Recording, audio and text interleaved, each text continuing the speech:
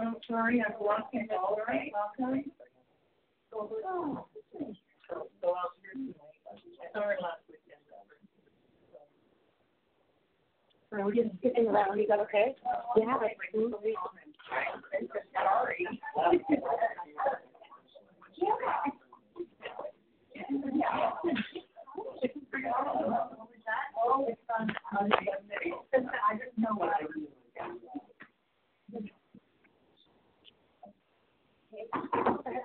Hi, I'm Sarah.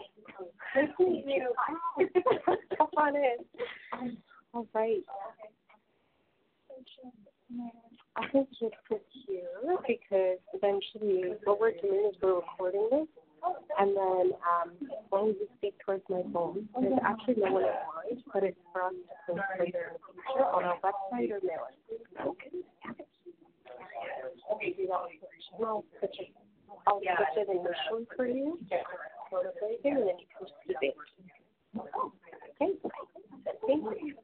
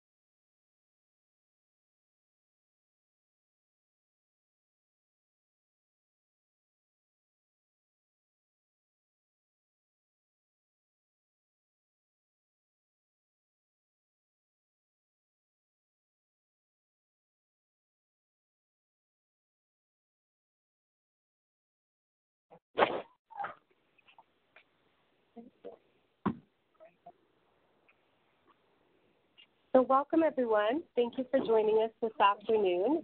As you know, we have our patient education session. There's a number of presenters. There's myself, there's Chloe, our registered dietitian at Health Sciences North, Tracy Franklin, our clinical manager, and the hematologist, Dr. Gopalakrishnan, will be joining us around 5. In between, we're going to switch laptops. We have a slight issue with the laptops in the settings, so just bear with us. If you haven't registered, there is a registration form there. Even if you registered online, again, sorry, I keep repeating it, but please just sign in your name so we can keep track of who's attending. And so one more thing, this session is being recorded, but not the video cam, just the speaking and the content. And why we're recording it is so we can send it out again to you and everyone else that missed it, that isn't here today. So again, thank you for joining me today. My name is Sarah. I'm the Community Engagement Manager with LSC, and I'm thrilled to be here. And when I say that, I literally mean it because I missed my flight this morning and I drove. So I am thrilled to be here. I did. I was like, I can still make it. It's 4 p.m. Sure. So yeah, I'm really happy that you guys took the time to be here, and I hope you take away some learning from our education session and learn more about us. So very quickly, I'm going to go through some background information about blood cancers and then get into what our patient education programs and resources are. And that's not just for the patients, it's for survivors, caregivers, and healthcare professionals as well. So every 23 minutes, someone is diagnosed with a blood cancer in Canada. They account for 11% of the new cancer cases. 1/3 of men have the blood cancer diagnosis, and 1/4 of women out of all the blood cancers have blood cancer diagnosis. So it is a significant concern. Out of all the different blood cancers, and there's 137 different ones, lymphoma is the most common, with about 43,335 individuals diagnosed. And in kids, leukemia is the most common form of childhood cancer. There's about over 900 blood cancer cases for kids, and leukemia is it. So overall, collectively in Canada, there's 138,100 individuals diagnosed with blood cancer. In Ontario, that's about 10,100. So it's a significant public health concern that doesn't even capture the caregivers, the families. So it is very important to us. As an organization, our mission is to cure blood cancers and improve the quality of life for patients and their families. We are an affiliate of the Leukemia Lymphoma Society in the U.S., and you may have overheard that conversation in the beginning that I was having with Leah, that a lot of our materials and programs are shared resources, but they are evidence-based resources, and they are very comprehensive in that they cover all the blood cancers. So again, with our main mandate and our mission, it's heavily focused on research. So everything that we're fundraising and collecting in terms of donation, it is being reinvested back into the blood cancer world in the form of research and supporting families across Canada. So in terms of that support, we have regional offices across the country in BC, in Quebec, and in the Atlantic side as well, and a heavy volunteer base that you will see supporting our Light the Night events, and even our major big patient ed events. We have a lot of volunteers that come out and support us. So in terms of supporting patients, we are connecting with patients throughout their cancer journey. So it's through diagnosis, through their treatment, and through their survivorship. And we're providing our support in terms of the educational information or access to our programs. As I mentioned before, we're heavily invested on the research side. So we have about $3.8 million that we're investing, and that really translates into about 32 or 33 research projects or research clinicians that we're funding for the organization. And as you can see, it gives you kind of a little bit of a timeline from what research advances have come to. It used to be firstly chemotherapy, and now we've moved to really highly targeted therapies and personalized care such as CAR T and precision medicine. So, and what that is for LSC is that we've been behind funding those researchers that have contributed to those advances. So it's a great milestone for us. So the next few slides really covers what our programs are, what our services are. In terms of the support, firstly, it's provided to you for free. You can access the information online, in person, such as today, or over the phone. And when you call in, you're connected to our patient educators, and they're across the country. And what they're doing is they're facilitating you or connecting you to the best available information. So they're not commenting on your blood cancer diagnosis or your treatment plan. Instead, they're helping support you and connecting you to the organization's resources, or if you wanted information externally in the community, such as community support groups, or help understanding some financial supports that are available to you, we're there to help and connect and provide you that information. In terms of our programs, we have the Information Resource Center. So this is a shared program through the Leukemia Lymphoma Society, and this is your one-stop shop expert information for blood cancer. When you call into this number, you can call them, you can email them, or web-based chat with them. You're connected to a master's level oncology expert. That's either a nurse, a social worker, or a health educator, and they assist you with the information about diagnosis and treatment. So they are the people that we're referring patients to when they have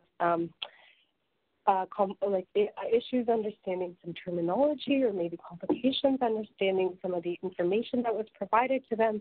We prefer to refer them to this resource because they are the experts that can help with that. But again, they're not commenting on your diagnosis or treatment. They're just helping clarify terminology and helping you understand the different routes or pathways that you're taking. The support is available in 170 languages through a translation service. Of course, for Canada, it's mostly English and French and a few other languages.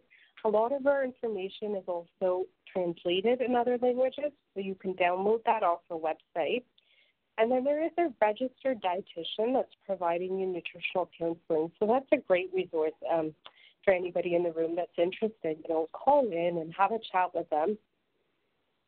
Within that support center, there's also a clinical trials coordinator, and that's staffed by a nurse educator. And what she's doing is really doing a step-by-step intake with patients that are calling in, helping them understand what clinical trials are, what options are available to them, and then mailing you a list of available clinical trials in Canada and the U.S.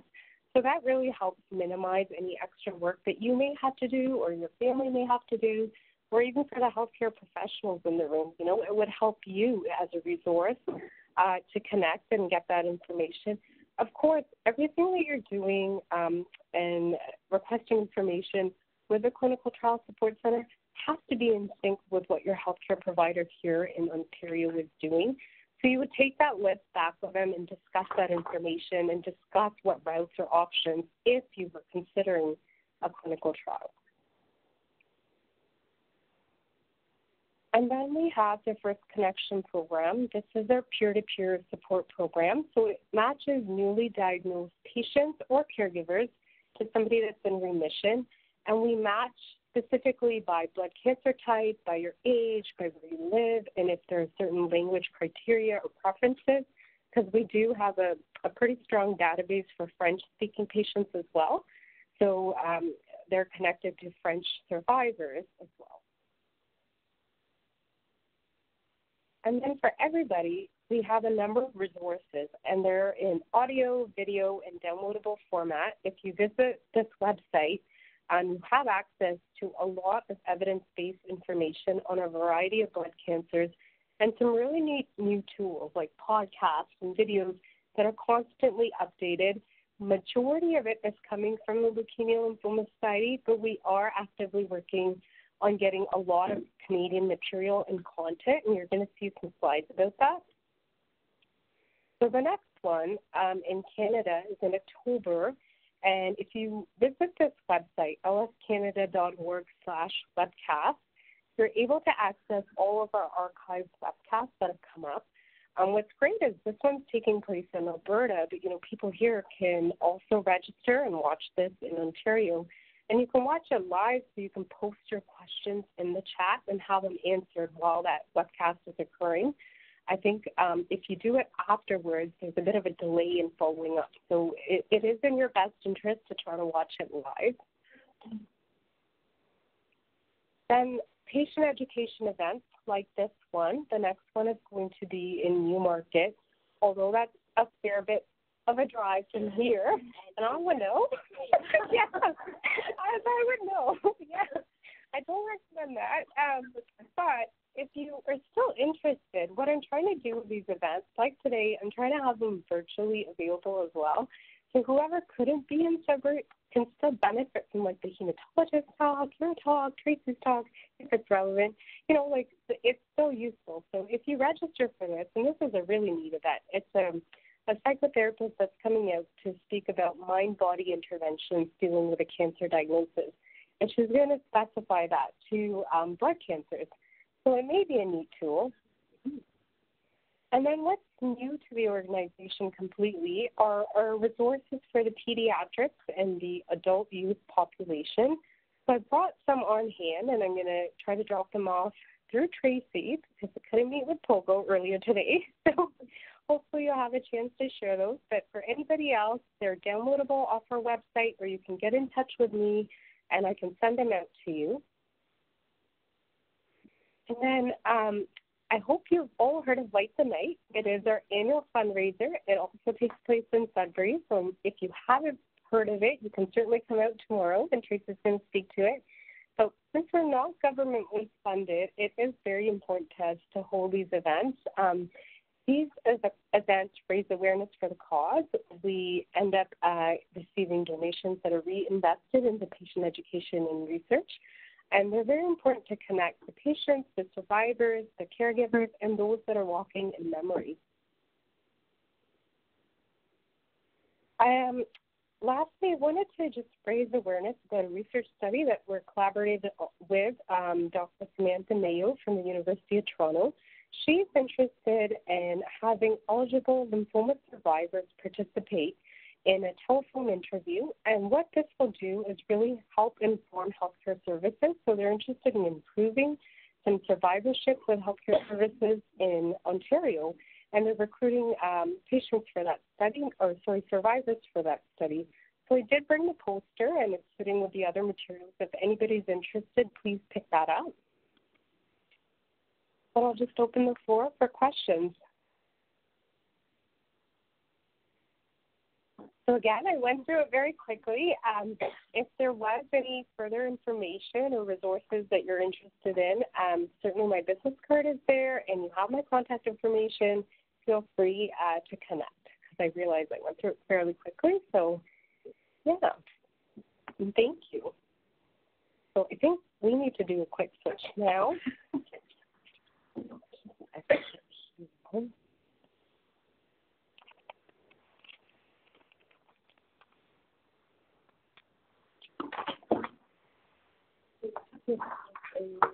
Maybe on the side somewhere.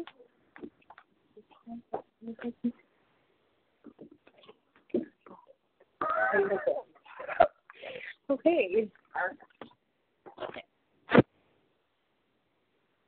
I'm really excited at the turnout here.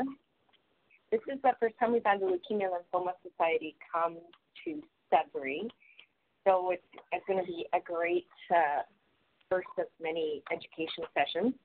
I took on the patient education lead here at the Northeast Cancer Center and for the Northeast region about a year or and a half ago, I want to say. So we're slowly starting to build our patient education portfolio and try to, expand it and open it to patients and make sure patients are included all the time. I think it's an important part of care.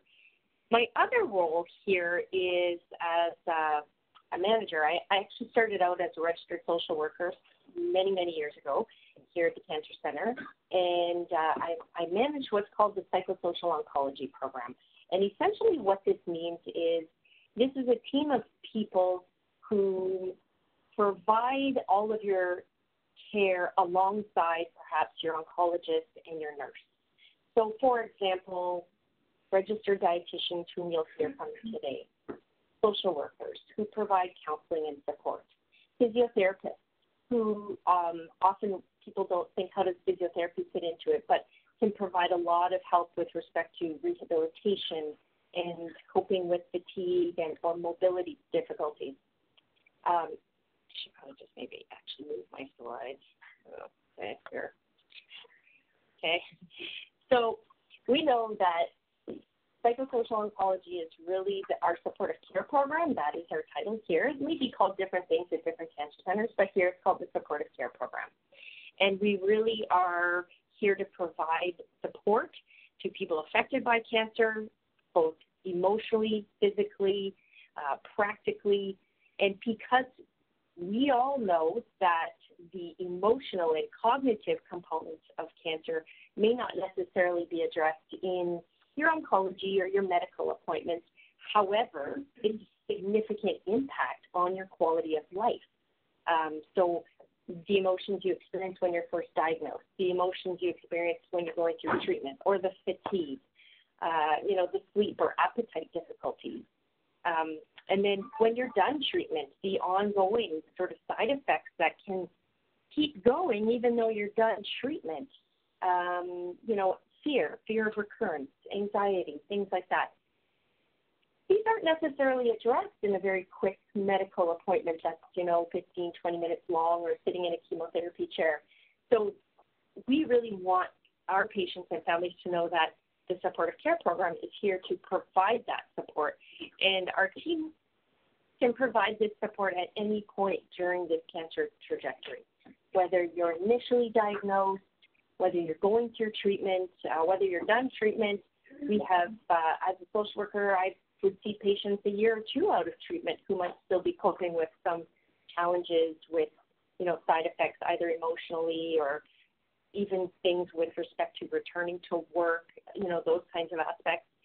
And certainly we often provide, the social workers here provide a lot of support to family members as well. And I think that's important. And you're going to see more of that coming out, actually, because our body, our governing body, Cancer Care Ontario, is starting to put significantly more effort into ensuring that caregivers are treated as well as patients, because we know it's as much of a emotional and physical burden on caregivers, families who may be picking up, roles that they didn't play or just picking up the slack and things like that, and also coping with their own emotions, their fear for their loved ones.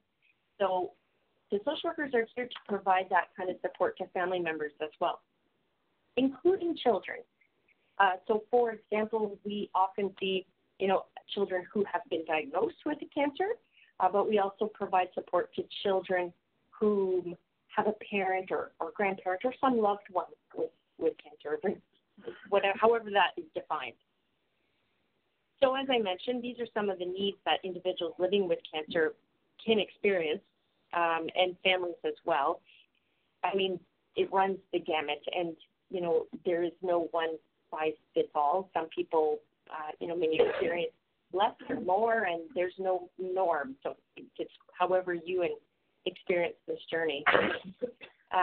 So you're going to hear from Chloe, so I'm not going to even talk about dietitians. There's other dietitians in the room right now. They're all eyeing me. And eyebrows went up when we heard that there's a registered dietitian. I saw that. So that's because we were like, okay. Because, we often will do that. We will do that a little bit because we actually take a lot of pride in our work, and the oncology workers in the supportive care program are strongly invested in providing the best care they can.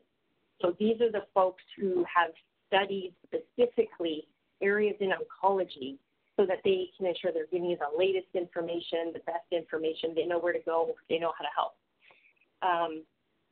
We have a speech-language pathologist as well.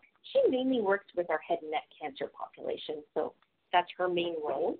And certainly we have an Aboriginal navigator, and her role is really designed to help our Aboriginal patients navigate through the system, helping with things like travel, accommodation, all of that kind of stuff.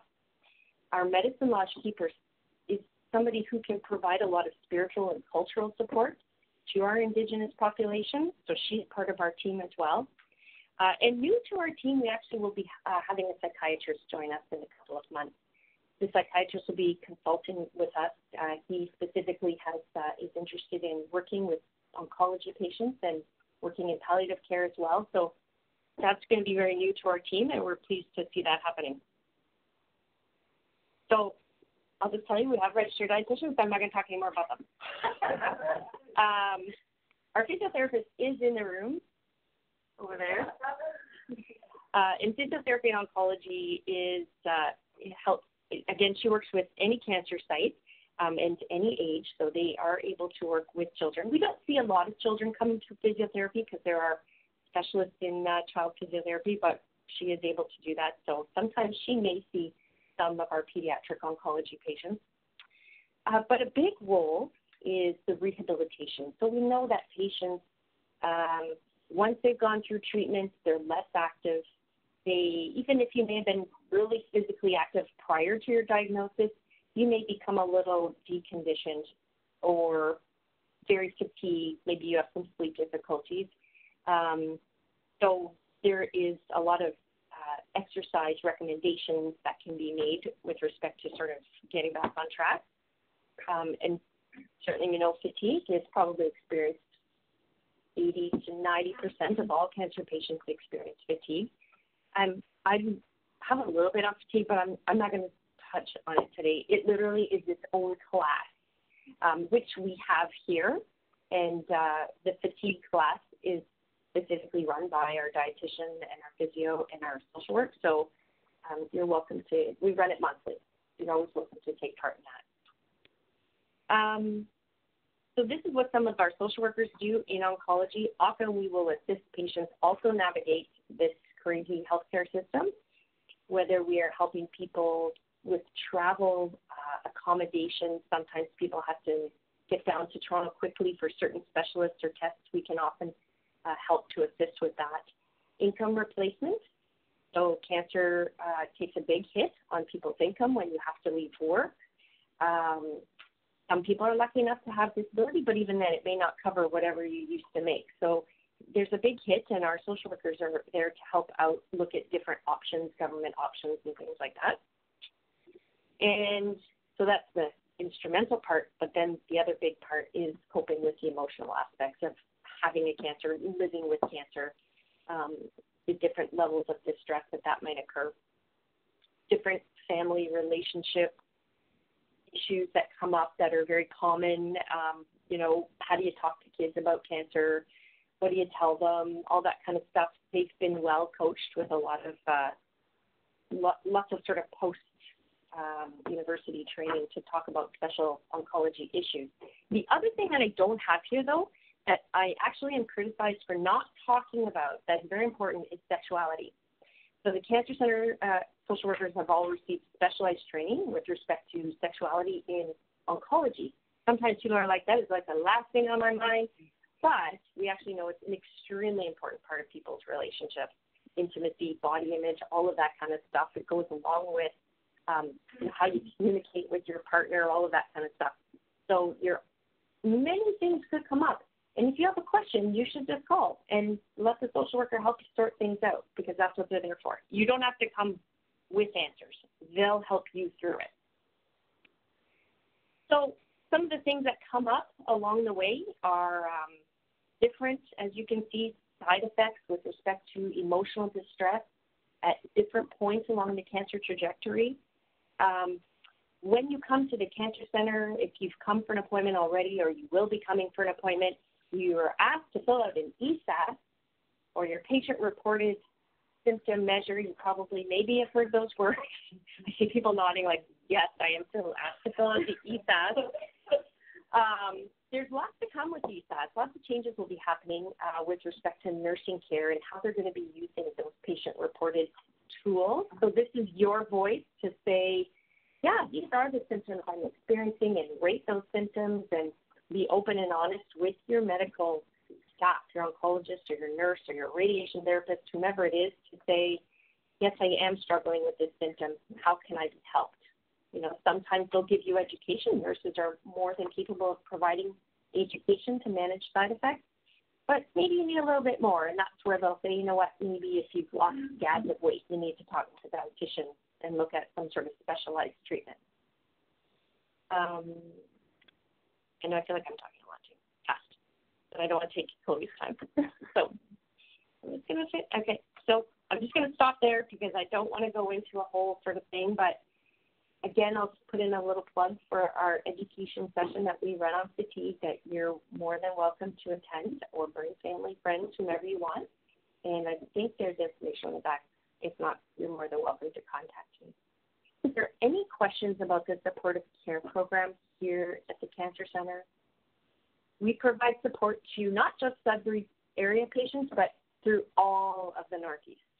So we do serve our cancer patients all the way up to the James Bay coast, east to Mattawa, west to Wawa, and south to Parry Sound. So if you're in that big Lynn 13, I think we're in, you're welcome to give us a call. I shall end there. And let Chloe take close.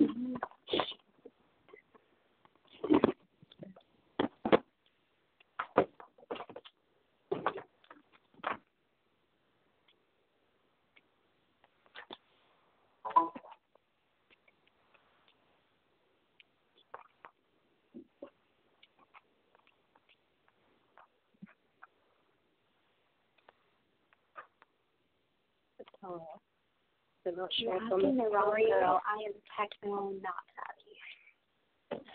It worked.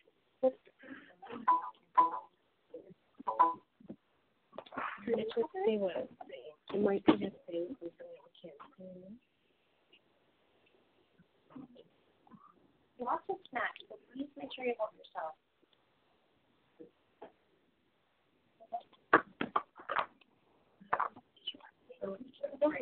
Yeah. This book, the one that's the other one. And Troy.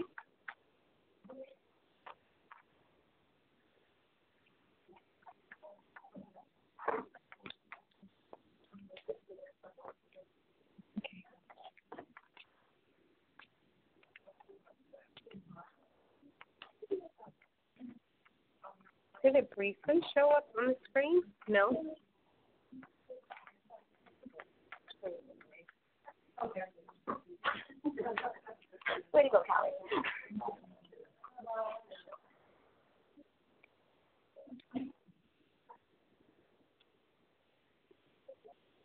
Do you have it on your laptop? Do you have hers on your laptop? Yeah? Okay. I don't understand why that's happening. I know. It's just, we have a backup laptop. Don't worry.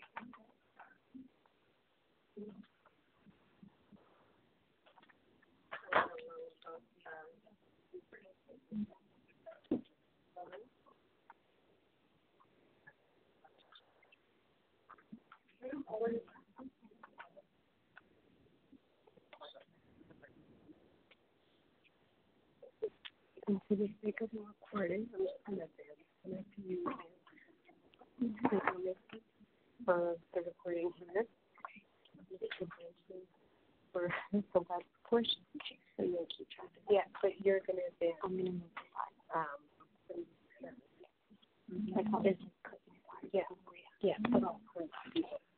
Because nothing's moving. Okay. Yeah. Okay. Thank you. That's right.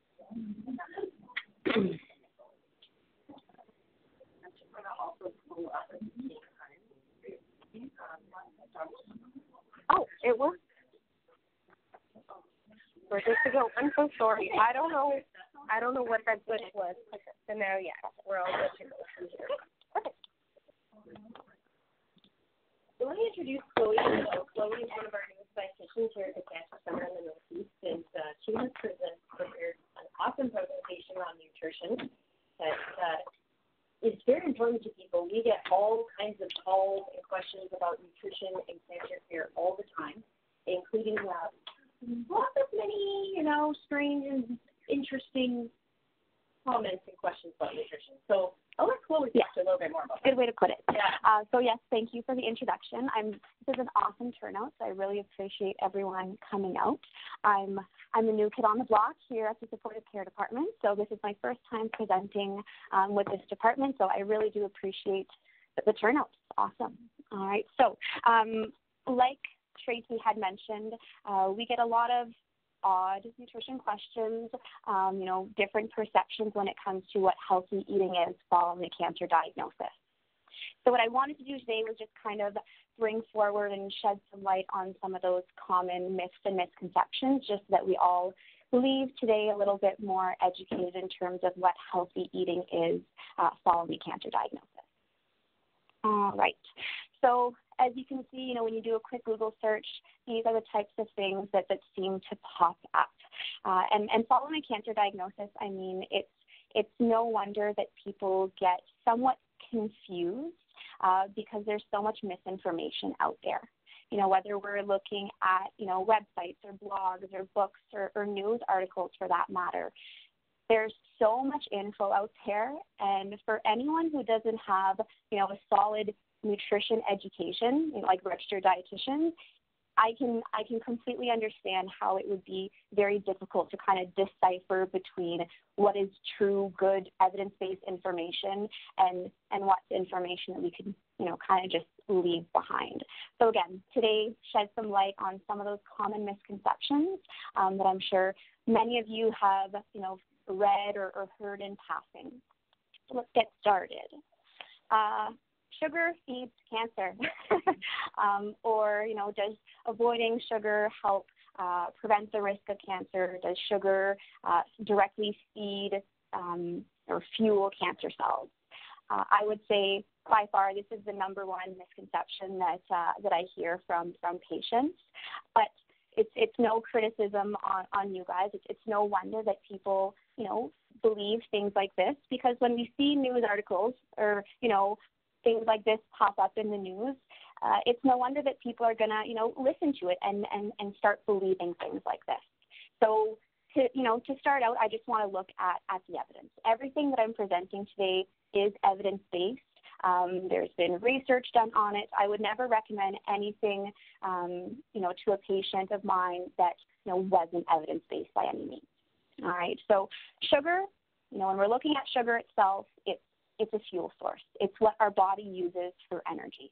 It's our preferred energy source, actually, when we're looking at, protein and fat and sugar.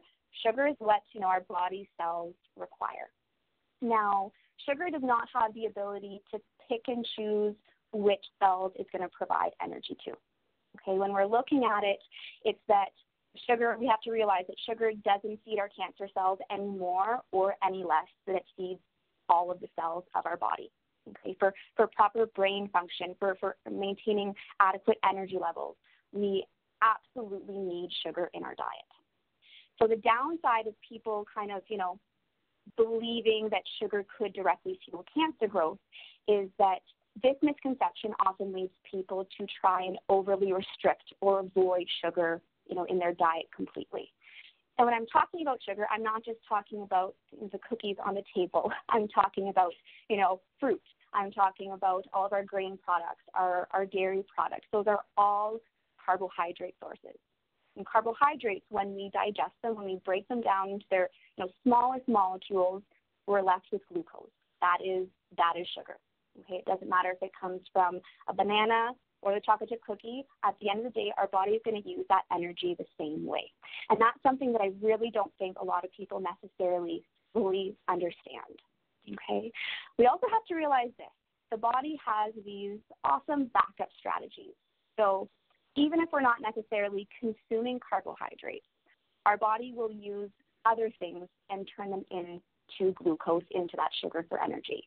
So, we're going to be breaking down fat stores, muscle stores, which can lead to muscle wasting and unintentional weight loss throughout treatment, which is absolutely something that we want to be avoiding at all costs. We need to make sure that our energy levels that are up, our weight is maintained at a stable level. So I think that believing in misconceptions like this can actually do much more harm than good. Okay, so I think, bottom line is just understanding that sugar is necessary for regular bodily functions, doesn't feed cancer cells any more, any less than all of our cells in our body. And following a diet that's overly restricted in carbohydrates and sugar, it's so restrictive, and that in itself can be quite difficult to keep up with in the long run. So not something that I would recommend anyway. All right. Okay, so moving on, I'm going to touch base on a few fad diets that have become quite popular in recent years. So the first one is the alkaline diet. So this diet is based on two core premises or principles, I should say.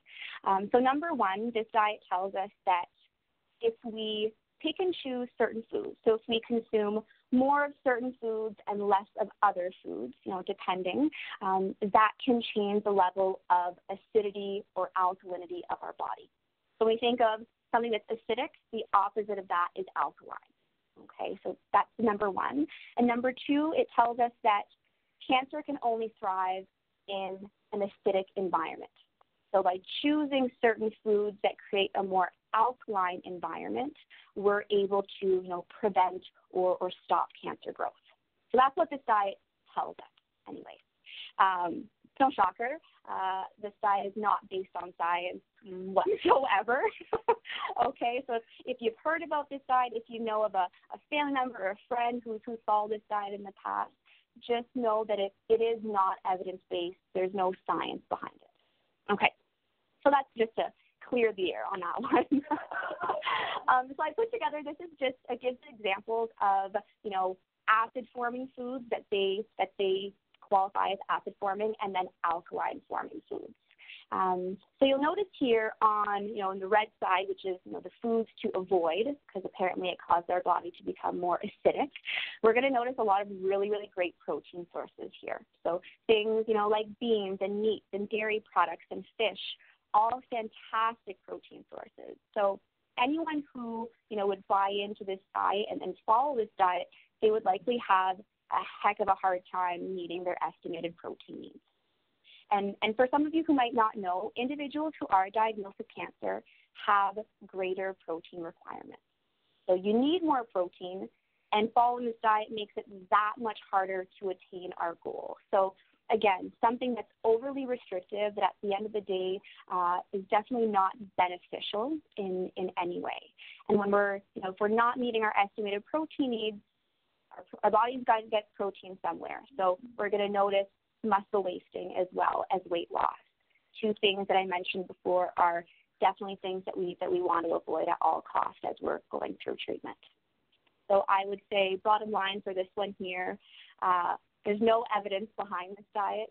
It's not beneficial in any way, and there's just no proof to show that it's effective for preventing or fighting cancer. Okay. All right.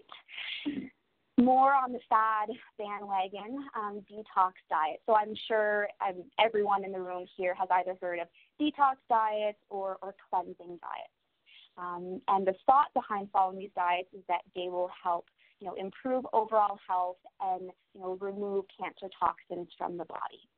I think these diets are very appealing to people, because we're going through difficult treatment. It's no wonder things like chemotherapy is hard on the body, absolutely.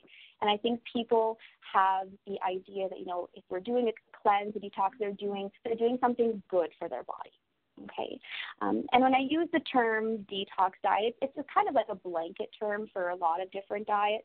But typically what they recommend is either, period of fasting, so a period of time that we're not eating, and that can range from, a few hours during the day to, 24, 40 hours for some detox diets. Other ones will discourage you from eating certain foods or entire food groups. There's a big restrictive component of the diet. And then other ones will just encourage, really, really large volumes of fluids like lemon water or herbal teas or freshly pressed juices. So what we have to realize is the evidence does not show that following a detox diet will improve overall health or reduce cancer risk. So that's number one. And the second thing we really have to realize is that these diets are not without, potential harm or side effects. Okay, I think it depends, definitely on how often we're doing these cleanses for, and the period of time that we're following them for. But things that we can definitely see are definitely weight loss, especially if there's a big fasting component of the diet. Electrolyte imbalances, low blood sugars, fatigue and increased weakness is a big one for a lot of people. Depending how long we're following them for, if we're avoiding certain food groups, we may definitely run into issues with vitamin and mineral deficiencies. So these are all red flags for me, right? If the cons outweigh the pros of a diet, it's not something that I would ever recommend.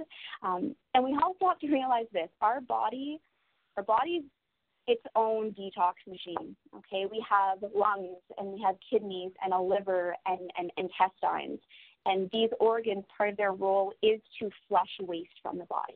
Okay, our body's good at it. We don't have to worry about following any fad diet to help with that, because it can handle it on its own. I guess I should continue with the slides too. You start talking and then you forget there's a computer that you have to be hitting. So yeah, just to recap with pretty much everything that I said. And also, a big thing I want to highlight is that all those side effects, the potential side effects, that can absolutely, disrupt our treatment. And of course, if we're actively going through treatment, we want to make sure that we complete our treatment as it's prescribed by our oncologist. We don't want to fool around with any wacky diets that can cause any delays or disruptions at all. Okay, organic diets. I think this one here might be a little bit more controversial, but hear me out. So, the thought that eating organic foods could prevent or reduce the risk of cancer. So organic foods, I'm talking about organic produce, things like fruits and vegetables that are farmed, that are grown without the use of any artificial or synthetic fertilizers or pesticides. Okay, I think that organic foods have definitely gained popularity in recent years, and I think a big part of that is that people just perceive them as being, the safer choice, more wholesome, and just overall healthier for us. Like I said, we're bringing it back to the evidence. Everything's science-based today. So the research that has been done, and they're comparing organic foods and conventionally grown foods, like regular produce that you find at the grocery store or supermarket. When we're comparing the two, nutritionally, the differences are so insignificant. We can say that they are essentially of equal value. So what that means, if I had, those strawberries on the table over there, if I had organic strawberries and conventionally grown strawberries. Nutritionally, if I'm looking at the nutrition breakdown, vitamins, minerals, phytochemicals, fiber, it's essentially the same. So I wouldn't want anyone to feel like they had to choose organic produce because it's a healthier choice, because it's not the case. What we have to realize as well is just because a product is, deemed or certified organic, there's always the possibility of contamination. So let's say I have an organic farm here and a conventional farm right beside. We have air pollution, pesticides through groundwater. It's a reality. So there definitely may be some still, traces of pesticides on organic products. I wouldn't want to discourage anyone from buying organic. I'd say it's a choice and it's a preference. There's no harm in it. The biggest downside that I see with it, though, is the cost. Organic is more expensive, and oftentimes that's the barrier that stops people from consuming a good variety and enough produce in their diet. Is just they can't afford to buy everything organic, so they buy less of it. They buy it, less often, and as a result of that, we're not getting the benefits of, fruits and vegetables in our diet. So I'd say if you can afford organic, and if that's, an important choice for you personally, go for it. I wouldn't discourage anyone from doing it, but I wouldn't want anyone to feel like they had to choose organic products because it was nutritionally healthier or reduce the risk of cancer. That's the difference. I just wanted to point out for that. Recap. All right, so the low bacteria diet. Now, this was a diet that were followed by immunocompromised patients, and the thought was that it would reduce the risk of infection.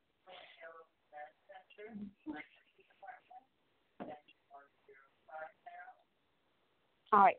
Or not. So when I say immunocompromised patients, those are individuals who have been told that their immune function has been compromised. So, individuals who are going through cancer treatment, for example. Now, when we're looking at cancer itself and the treatment that we're going through, it's of course, it's going to have, somewhat of an impact on our immune function. And oftentimes what we see is our white blood cell count can drop, and that could, increase our risk of infection. So this diet here was, invented, I guess, as a way to, with food, try and prevent the risk of infection from happening. Now, it's important to note that the low bacteria diet, also called the neutropenic diet, some of you may have heard, it restricts certain foods, so mainly fresh fruits and vegetables, which is very difficult, a very difficult way of eating for people to follow. Now, when we look at the research that's been done, and we compared, two groups of individuals, both diagnosed with cancer with decreased immune function. One group was, consuming the low bacteria diet, and the other group was just on a regular conventional diet. The rate of infection was the same in both groups. So that shows us that the diet wasn't as effective as we had hoped it would be to reduce the risk of infection. And I would hate for anyone to have to overly restrict their diet if it wasn't benefiting them in any way. Yeah. Then what about Cancer Care Ontario's neutropenic diet page? So absolutely. So they do have a page on that. It is still used for some individuals who are receiving stem cell transplants, but for most individuals, the evidence just isn't there to support its use. Well, can you be more specific in terms of, for example, absolute neutrophil count? And it seems like it's pretty clear about when that applies as related to... So I would say if it's been recommended by your oncologist, then to follow it for however long they have recommended it for. But when we're looking at the studies that have been done and the effectiveness of it, there's just not enough research to show us that this actually helps to reduce the risk of infection. And when we're looking at, what's the word I'm looking for, when you actually follow something, when you're compliant with the diet. It's very difficult to follow a diet that has no fresh fruits and vegetables in. It's tough. It really, really is. The low bacteria diet or the neutropenic diet used to actually be a standard diet order that we had here at HSN. We haven't used this diet for quite a few years now because oncologists were saying, I don't want my patients to be following an overly restricted diet. The evidence just really isn't there to show that it's all that beneficial. What I would suggest, though, instead of overly restricting your diet, definitely following safe food handling practices. So warm water, washing our hands with warm soap and water, and that's before we touch any food, do any food preparation, eat anything. So that itself is very, very helpful. Other things that we have to look at, making sure that we're not eating any food that's past its expiry date. Okay, so the yogurt was expired a week ago, throw it out, get yourself some more. Don't play around with that stuff. Not recommended, Tracy. Other things, making sure that our meat is cooked properly. I wouldn't be going to an all-you-can-eat sushi buffet and playing around with raw fish or undercooked meats. Cross-contamination is also a big one. So when we're looking at where we're storing our food in our fridge, is our raw steak right on top of our fresh strawberries. We need to make sure that we're separating things appropriately in the fridge to reduce any risk of cross-contamination. We want to be washing our fruits and vegetables properly, so that's essential. So those are the safe food handling methods that absolutely I would recommend that to any of my patients who are going through cancer treatment, because that itself is what's most helpful in reducing our risk of infection when it comes to foodborne illness. Okay?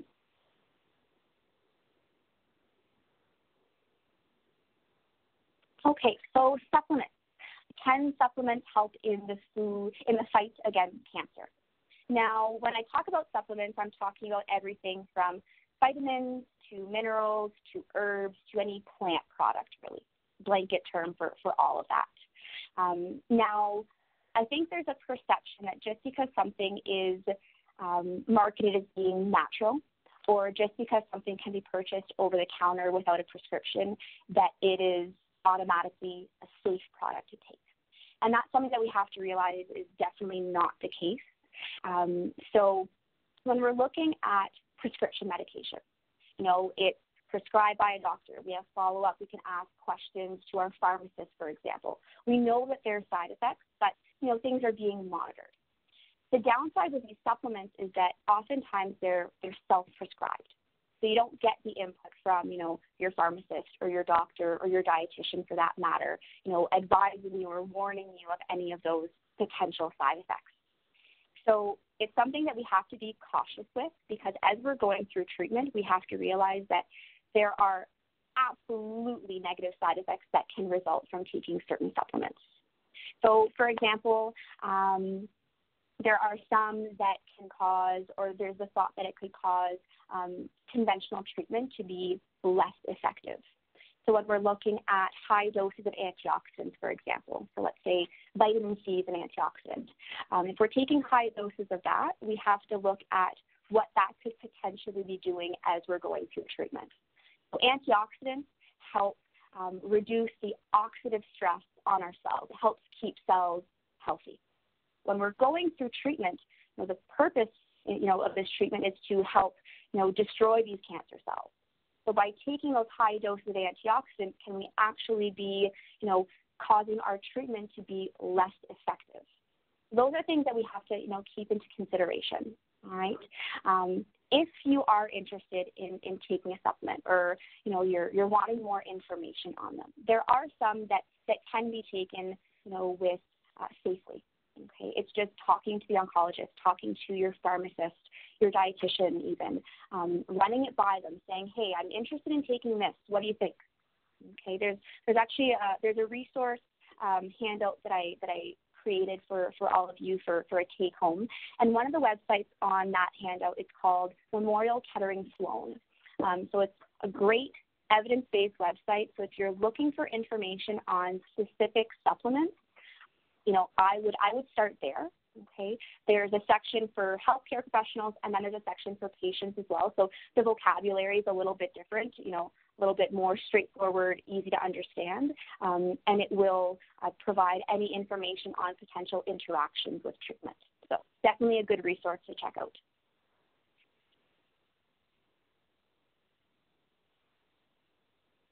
Okay, so my last misinformation, myth-busting topic are superfoods. So has anyone here heard of the term superfoods? Blueberry. Yes. What else? Hit me. Yes, kale, asparagus, quinoa, acai berries, goji berries. Yes. What do all these foods have in common, do you think? Yes. I forgot to add that to my presentation. I'm so sorry. What they all have in common is they're all healthy foods. There's no doubt about it. They're all awesome foods that I would recommend any of my patients to add into their, regular, well-balanced diet. By no means are they super or have superhero qualities, and that's what they're marketed as, right? They're marketed as being these amazing single nutrient foods that provide, the ability to prevent or fight cancer, right? And when we have to take that with a grain of salt. We know they're healthy, but they have their limitations, right? So it's realizing that we don't need to be focusing on large amount of single foods just because they're, marketed as being extra, extra healthy. All fruits and vegetables, grain products, they're good foods to incorporate in our diet. That's just, balanced eating, right? So I would hate for someone to kind of get caught up in the superfood marketing scheme, because that's really all it is at the end of the day. So making sure that we're focusing on balance And I know balance isn't trendy and it's not as exciting and fun sounding as superfoods or a lot of these fad diets that come and go in passing years, but it's what's tried and true. It's what the evidence is showing is what's most beneficial as we're going through treatment. That way there we're not missing out on any important nutrients. We're getting a good balance of everything. Okay. So I presented a lot of misconceptions, a lot of myths today, but what if we're actually looking for good evidence-based information? We'll look no further. So number one, if you are experiencing any significant issues yourself, whether it's weight loss or symptoms or side effects from treatment that are, causing you to have a poor appetite or poor oral intake, then I would say absolutely, ask to get an appointment with one of the dietitians here at the Cancer Center. There's 3 out of 4 of us here in this room right now, so you can make an appointment with any one of us, either, talking to your primary nurse or your oncologist, or even calling supportive care directly. You don't need a doctor's referral. If you're struggling, you give us a call and you let us know what your struggles are and when you'd like to book an appointment. But if you're looking for more just, general information, like I mentioned before, quick Google search doesn't always provide the best info right off the bat. But if we know where to look, we can definitely get some really, really great information. So that's why I put together that handout that I think you can get at the end of the table. So the websites that I've provided are either cancer agency websites, government websites or hospital websites. So we know that when we go on one of these websites here, we're getting evidence-based, solid nutrition information. We don't have to doubt our sources. It's good stuff. Alrighty. So that's pretty much it. That's my part for today. Are there any questions or anything that anyone would like to bring up or comment on? Yeah. Might be a little bit like the sugar. Okay. Theory. Yeah. But what about glutamate? So what's your specific question about it? Could people be avoiding things like tomatoes or MSG, things like that? So I know some people who do have MSG intolerance, they get the restless leg, the rapid heart rate. I would say that if you're having significant concerns after you consume foods with that, then I would restrict my intake. I would restrict my intake if you weren't having any negative side effects from it. And that's what we have to realize.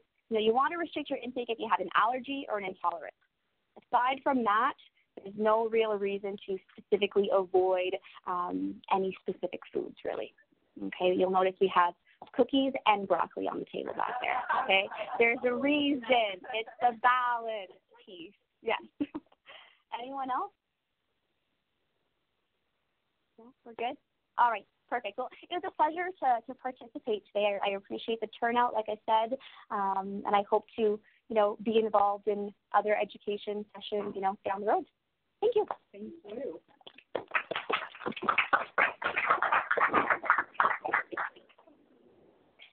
This is Fly Jackson. Hi, welcome. Thanks so much. Yeah, I just need to quickly load up yours. We're good to go.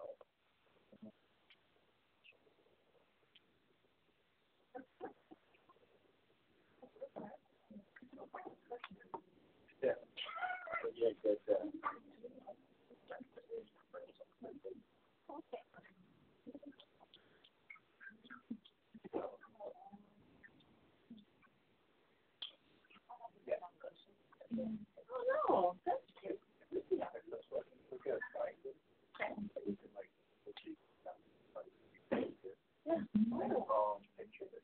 For sure.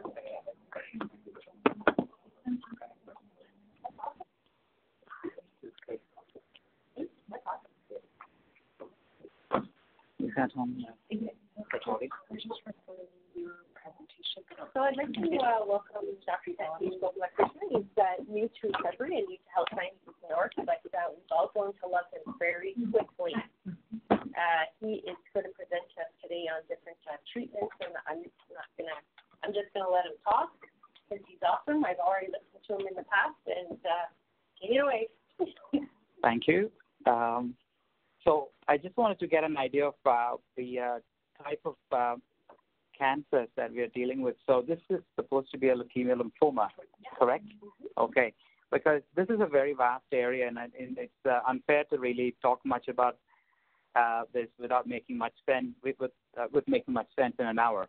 So what I've tried to do is to sort of touch on topics and try to have a common theme to things so that you can go home with some message. If you have any specific question, just stop me there and we can talk more. A question? Oh, yeah. Okay. All right. Okay, so we can talk about MDS. MDS is not included in this talk, but we can talk about MDS. It's a slightly kind of different situation. So let's start with where comes from, blood cancers come from where. So this is just sort of breakdown of cells that we have in our blood. And I'm sure that you probably have read about this before, but all the blood cells come from bone marrow or spleen or thymus. These are the three organs that we have, or in liver in your children. But as you grow older, most of the things get restricted to either spleen or bone marrow. That's where most of the cells are made. And we have a specific sort of progression of maturation of cells, starting from the bone marrow as they mature and come outside to the blood as mature cells. And all these things start with a sort of mother cell, which is the pluripotent stem cell. And they have the ability to differentiate into multiple kind of cells. They can go from one type to the other. They have plasticity. They can go from one type to another. So most of the cells start from the bone marrow as a pluripotent stem cell. And from there you have the lymphoid and myeloid. And lymphomas generally tend to happen in the lymphoid lineage, and myeloid, all the leukemias tend to happen in myeloid, and some of the leukemias also happen in the lymphoid lineage. And from there you have red cells, white cells, platelets, which are the direct maturation from the myeloid component, and then you have the lymphoid, which makes the B cells and T cells. Among the lymphoid cells, if you have an infection, for example, if there are cells that go and fight the infection right away, and these cells make antibodies that fight infection, and some of them retire and become what we call mature plasma cells. They are like the guardians in the blood. And if you have the same infection later on, they start making antibodies without waiting. So they are the ones that give immediate fighting potential if you have the same infection later on. But when you get an infection for the first time, you will have that time before you develop immunity. But if you have to get it second time, these memory cells go back into action very quickly, and they make antibodies and fight infection. So that's the whole principle of vaccination too. So when you do vaccination, what happens is that you create a bunch of memory cells, which can go and fight infection later on if you have the same thing later on. So that's the principle of vaccination. White cells tend to fight infection, among which you have the myeloid and lymphoid. Both are called white cells. Myeloid tend to fight bacterial infection. Lymphoid tend to fight viral infections more often. White platelets tend to plug bleeding. So you have lots of bruises going on in your body all the time. There are micro abrasions inside the arteries and veins. And if you don't have platelets going and plugging these places, you tend to get bruises in multiple places all the time. And this is what happens in hemophiliacs because they don't have clotting factor. Even minor movement can cause sometimes muscle bleed and stuff like that. So platelets go and help with plugging bleeding, and hemoglobin is what supplies oxygen to the body. And if you look at leukemia and non-Hodgkin's lymphoma, it's very easy to remember in two ways. All the cancers that happen in the early cells, which are typically inside the bone marrow, tend to be very aggressive. And they are the ones that are generally becoming leukemias. And in simple terms, leukemia don't wait for too long. They become very, the patients tend to feel symptoms very quickly. You tend to get ill very quickly. And most of the leukemias may be childhood, adulthood. They all happen generally from bone marrow. And bone marrow is a place where you have the very young cells, or we call them blasts. And blasts are the cells that mature later on to become mature cells in the blood. So when things go wrong at the blast stage, they tend to be very aggressive. And that's what leukemias are all about. So if it is myeloid blast, you get myeloid leukemia. If it's lymphoid blast, you get acute lymphoblastic leukemia. Both types are very aggressive. As they come out of the bone marrow and go into blood, they first of all go into either spleen or lymph glands. What happens is that when they go in there, they will go through a process of selection. And where in the lymph gland, when they see an infection in the blood, for example, if the particular lymphocyte can recognize the infection, it tends to grow inside. If the lymphocyte cannot engage any bacteria it sees in the blood, it dies away. So there is a process of selection inside lymph glands, and that's why lymph glands are very active. So there's a very active process going on in lymph glands, and this is the very reason why lymph gland is the next likely place to develop cancers, because that's where the white cells are constantly being exposed to infection in the blood, and the ones that have the right receptor for the infection, they tend to grow. The ones who don't have, they die away. So there's a lot of chopping and changing of genetics inside lymph glands, and it's a very active place. And most of the lymphomas tend to happen inside lymph glands. And again, within the lymph glands, there are different types of lymphomas, and you can look at them. There are pre-germinal center. Germinal center is a place where they meet the infection. Okay, so they go through the blood and go into the, before the germinal center, they go inside germinal center, they see infection, they react or they die, and they come out of lymph glands, and then they become memory cells in the blood as plasma cells. So different cancers have different phases in the differentiation where they go into. So it's very easy in that sense to say that anything that comes from the bone marrow tends to be more aggressive. Leukemia, the ones that are going into the lymph glands tend to be more indolent. Generally, there are some exceptions like aggressive B-cell lymphomas, myeloma. Some types are very aggressive, but in general, the cancers that come out of lymph glands typically tend to be slightly more slow-growing, and you have the indolent and the aggressive lymphomas within that group, but generally they are the ones where sometimes treatment is not needed, and you can just observe them. And it's not a generalization, but we'll talk more about it as we go along. If you look at the incidence of all new cancers in Canada in 2016, and this holds true for wherever you go in the world, most of the cancers that we see are lymphomas in wherever you go. That's the most common condition. And of the lymphoma, the most common is B-cell non-Hodgkin's lymphoma. Then comes leukemia. Then you have the rarer conditions such as myelodysplastic syndrome, MDS. Myeloma is 12%. PV stands for polycythemia vera, where there is a condition where the red cells tend to grow. It's not a cancer, but there is too much of red cells. Hemoglobin is often 20, 21. You tend to have problems from that thick blood. You tend to have dizziness sometimes because blood is too thick. ET is essentially thrombocytosis, where again the platelets go too high and your blood tends to clot very easily. PT is primary thrombocytosis, same thing. Myelofibrosis is another condition which all form the same kind of polycythemia, ET, myelofibrosis. They all form under one group called myeloproliferative disorder. They are not like acute leukemia where you die very quickly, but they all have profound effects on your body, and you've got to manage them. We have a big number of patients with this group. Generally tends to happen in older population, typically about 70, 75. And the good thing is that most of the times you can just observe them or, do the right treatment, like taking blood out is one treatment. You redissect them. You remove half a liter every month or 2 months, and, you can go on for many years like that. Some patients need a small dose of chemotherapy to keep the platelet counts low. But generally speaking, the myeloproliferative disorder, PV, ET, and myelofibrosis tend not to cause a lot of problems to most people. The ones that need treatment mostly are certain patients of lymphoma, most leukemias, and MDS and myeloma. They all need treatment for sure. Whereas the other ones can be observed for a short while and sometimes even longer, and they can go without much treatment. So I'm sure that you probably all have Googled up and found out various risk factors for cancers. Unfortunately, there's nothing different that stands out for lymphoid cancer. They are the same as for lung cancer or for colon cancer, breast cancer. They're all the same thing. It's just that when the changes happen in bone marrow, you tend to get lymphoma leukemia, whereas if it happens in lung, for example, you get lung cancer. So there isn't anything that is particularly standing out in terms of chemicals that would put you at risk. But having said that, HIV is a problem where you tend to get more lymphoma because there's a lot of viruses that tend to go along with HIV infection, and they tend to prefer lymphoid problems. So EBV virus or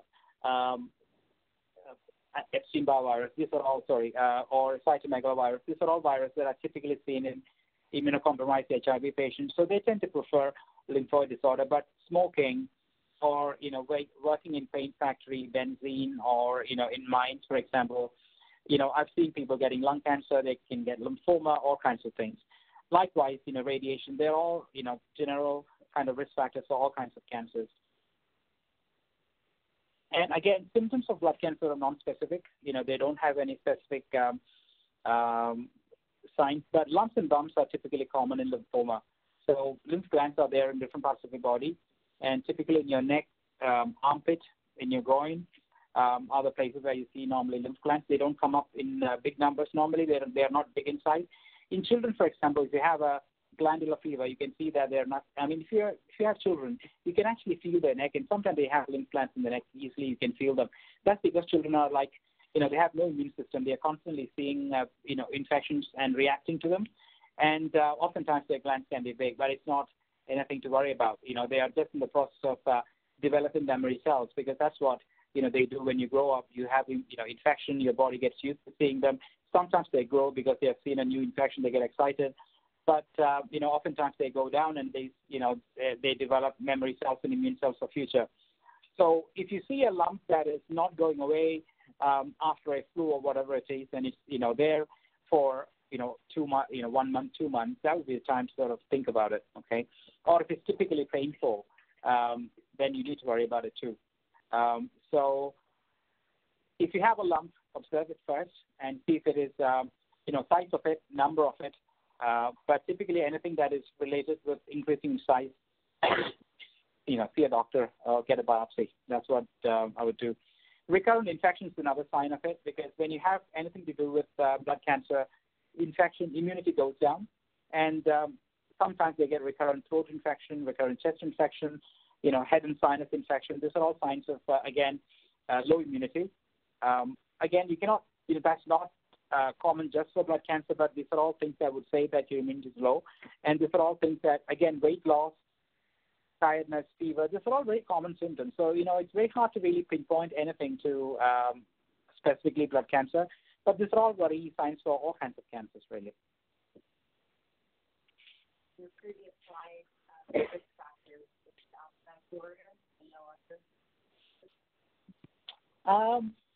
I think it's alphabetical order. Yeah.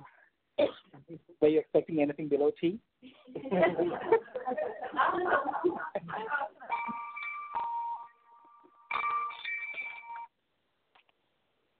This is actually from CDC, which is the Center for Disease Control website, because I tried to look for something and create it myself, but this is quite nicely written down, so I just took it from there.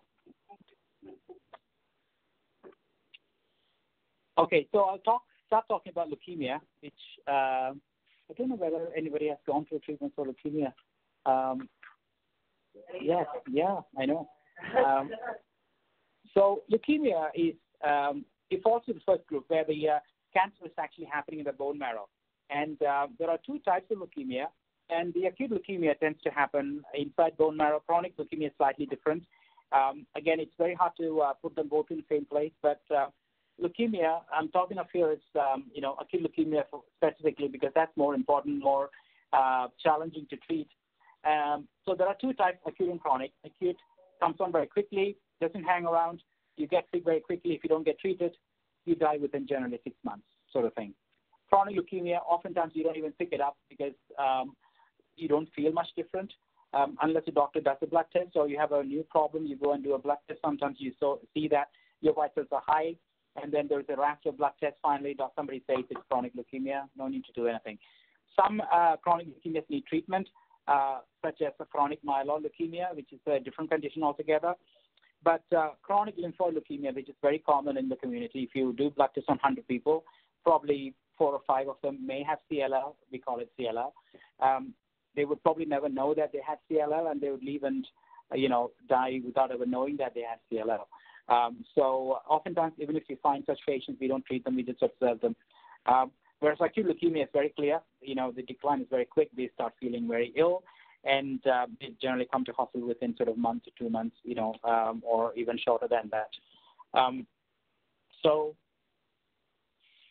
as I said before, most of the acute leukemias need fairly intensive chemotherapy because the cells are growing very rapidly, And if you don't do intensive chemo,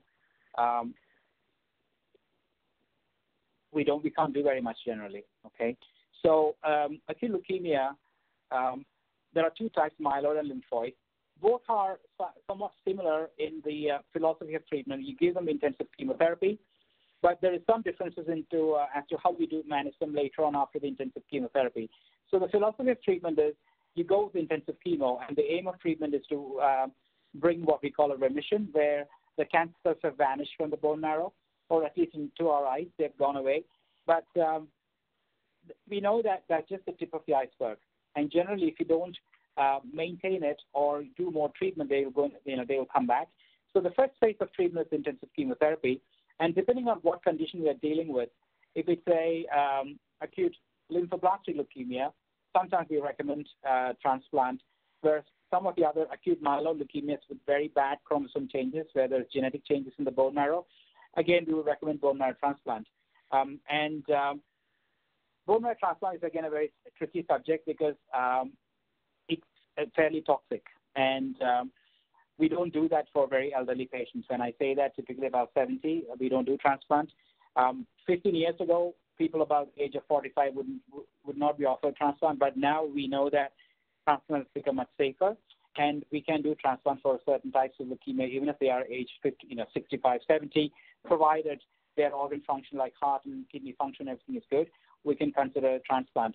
And there is a special kind of transplant called reduced intensity transplant, where we don't use a lot of chemotherapy, but we tweak the immune system to somehow get the donor cancer cells to attack the cancer cells, rather than using the chemotherapy to kill the cancer cells. Whereas in the conventional transplant, we use a lot of heavy dose chemotherapy, and the risk of death is close to 20% just from the transplant. Whereas with the reduced intensity transplant, the mortality is close to 10%. So there has been a lot of progress, improvement made in that side. But acute leukemia, we still see, about 2 a month in Sudbury. We get patients from Sault Ste. Marie and all those places come to us because we are the ones who treat. And we send patients from here to Ottawa for allogeneic transplant. We don't do transplant where we give somebody else's donor stem cells. They go to Ottawa. There's a second kind of transplant where we use your own stem cell, and that's called autologous transplant, which is done for myeloma and certain types of lymphoma. We do that in Sudbury. But for leukemia, we don't do that. We always get somebody else's stem cells for transplant. Chronic leukemia, as I said, is a slow-growing tumor and oftentimes doesn't need treatment. Chronic myeloid leukemia is an exception where if you don't treat, generally people will feel the difference very quickly and can change to acute leukemia. So that's called transformation from CML to blast crisis, which is it's like an acute leukemia form of CML. So CML is an exception, but chronic lymphocytic leukemia is a condition where you can actually observe them for many years without needing treatment.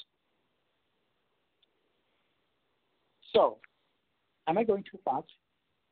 No? Okay, feel free to stop because it's such a vast subject that I'm just jumping like a kangaroo from one to another. Okay?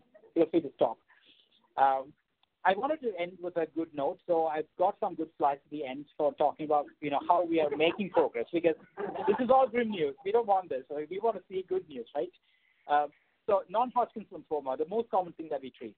And of the non-Hodgkin's lymphoma, they all, as I showed in my previous picture, they happen in lymph glands generally, and they're all to do with mature B cells and T cells rather than the immature cells. And they are less aggressive generally. And there are two types, B cell and T cell, because we have two types of lymphocytes, B and T. B is the most common in this part of the world. If you go to Asia, there's a lot of T cell lymphoma, but in Canada there's plenty of B cell, and that's the most common in the Western world. Most of the lymphomas tend to be not so aggressive in the sense that we can sit on them for a month or two. Some of them don't need any treatment. Follicular lymphoma is a common non-aggressive lymphoma, by far the most common lymphoma that we see on a daily basis. And the standard investigations would be CAT scan, blood test, examination, see how they are doing. If the cancer is not affecting their body function, we probably would not treat them. We would just observe them. There are certain other non-aggressive lymphomas like mantle cell lymphoma, marginal zone lymphoma. Mantle cell is slightly different. We have to treat marginal zone lymphoma. They're all based on how they come or where they start inside the lymph gland, by the way. So if you go back to this picture, all the cancers that happen around, this is the mantle zone. So the cancer cells that happen where this area expands is mantle zone lymphoma. Marginal is outside of that. And anything that is inside here typically happens to be more aggressive, or follicular lymphoma, which are not very aggressive. So from inside this germinal center, you can get either follicular lymphoma or aggressive diffuse large B-cell lymphoma. Aggressive lymphoma, diffuse large B-cell need treatment. Follicular lymphoma oftentimes do not need treatment. Okay. So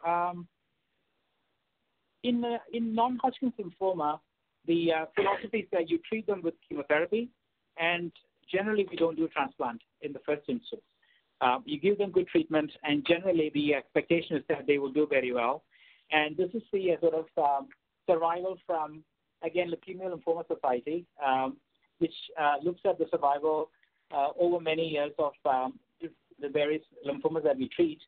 So on the right side, red is the recent 2006-2008. Left side is 92-94. The reason why we're comparing two different eras is because we've had some significant changes in treatment in the last sort of 10 years. We've had new drugs coming out which attack cancer in a totally different way. We'll talk about it later. But you can see that some of them have done very well with the new drugs, whereas some of them have not done very well, and these are the challenges that we have. So Hodgkin's lymphoma is a lymphoma typically of younger people. And so, there's a range between age 30 to 40 when they tend to get it, younger people. They present with lump in the neck. Oftentimes they have it for months before they come to doctors because they don't have any symptoms from it. Only when it becomes so big, or sometimes when they're pregnant, right after the childbirth, it comes out, because we know that during pregnancy these things can become more prominent. Even before we had any new drugs, Hodgkin's lymphoma is one disease where treatment has been very effective, and long-term cure close to 80% in most people. But non-Hodgkin's lymphoma, we've made significant progress. In the 90s, we didn't have good drugs, but in the last 10 years, we've had new drugs coming out, which are looking at new models of healing cancer, and we've had a significant improvement. And leukemia, to some extent, not as impressive, because unlike in lymphoma, we haven't had major breakthrough in cancer, treatment of leukemia. We are still using the same old drugs that we had in 1970s. And, whatever drugs have been trialed, no major breakthrough in real change in the way, outcomes have been changed. We've used transplant and chemotherapy since 1980s in leukemia. And even to date, we really don't have anything different to treat, at least that is funded and available in Canada. If you go to clinical trial centers in the U.S. or in Toronto or other places, there are clinical trials, but none of them have really been shown to be of effect in routine practice. So leukemia is still an area where, we could do with better drugs. Whereas with lymphoma and non-Hodgkin's lymphoma, there has been tremendous improvement. Myeloma is another one where there has been an explosion of drugs. So 20 years ago, myeloma, nobody wanted to be a myeloma doctor. We didn't have any good drugs. So the standard statement is we treat with what we have. Most people didn't make it beyond 3 years. The outcome was dismal. But in the last 10 years, we've had an explosion of new drugs, such that everybody wants to be a myeloma doctor now, including me. So, not every area of blood cancer has been lucky to have good drugs. And leukemia is one where we're still struggling, whereas we have had significant improvements in other areas. So what do we do for as investigations for new cancers? Blood tests, we do a lymph node biopsy. So if there's a lump, we always want to do a proper biopsy. So the doctors might say, well, let's do a needle biopsy. And needle biopsy is only a tiny piece of tissue they use a small needle and go in and take a biopsy. Pathologists need a lot of tissue to really say what it is, because all these things really matter. When pathologists they really have to give us a diagnosis, and we hang our hat on their diagnosis to make a treatment. It can, a slight change here will have a profound effect later on down the road in treatment. So, oftentimes when patients come to us, I can remember a patient who's about age 40 from somewhere up north. He had 3 biopsies by the time he came here. Unfortunately, every single time it was a needle biopsy, a sliver of tissue. Pathologists couldn't really call it. And after coming here, the poor child was frustrated. and he was in pain. But I didn't have a choice. We had to do another biopsy again, and finally we got it sorted out. He's doing well now. But oftentimes we may tell you again that we need a second biopsy, and that's because the things that we do are not pleasant. We want to be really sure that what we're doing is really right. And again, the pathologist can actually change the diagnosis from one to another completely based on a different tissue. So, they will change from A to B when they see a, better tissue. So for them, they need more tissue, and for us it's vitally important. So, lymph node biopsy, proper tissue, oftentimes we ask for the whole lymph node to be taken out if possible. If not, at least a generous excision biopsy where, incision biopsy, we take a big chunk of lymph node out because that's what pathologists want, and only with a good diagnosis we can start treatment. Oftentimes we do a bone marrow biopsy, and it's a part of staging test. So when we have a cancer, the first step is to establish that you have a cancer. The second step is to see to what level you have it in the body. So that is called staging. So that's where a CAT scan comes. We look at the whole body. Sometimes we do a PET scan, which is where we look at a different way of looking at cancer. So a CAT scan can tell you whether something is big or small, whereas a PET scan can tell you whether a big lymph node is actually cancerous or not. Because sometimes what happens is that you have a lymph gland, which is big, but it may not be cancerous. It may be scar tissue, for example. And a CAT scan cannot tell what's going on inside a gland. It can just tell you something is big or small. Whereas a PET scan can actually tell you whether it is metabolically active. They give radioactive glucose into the body, and cancer cells take up glucose very actively. And they do a scan. So if there's anything that is actually taking up glucose, it will be seen as lighting up in the scan. So that tells us a lot of information that a CAT scan cannot tell. So, most of our lymphomas these days would go for a PET scan. Unfortunately, our PET scan is still not ready yet, probably later this year or early part of next year. But most patients go to Mississauga or Thunder Bay to get a PET scan.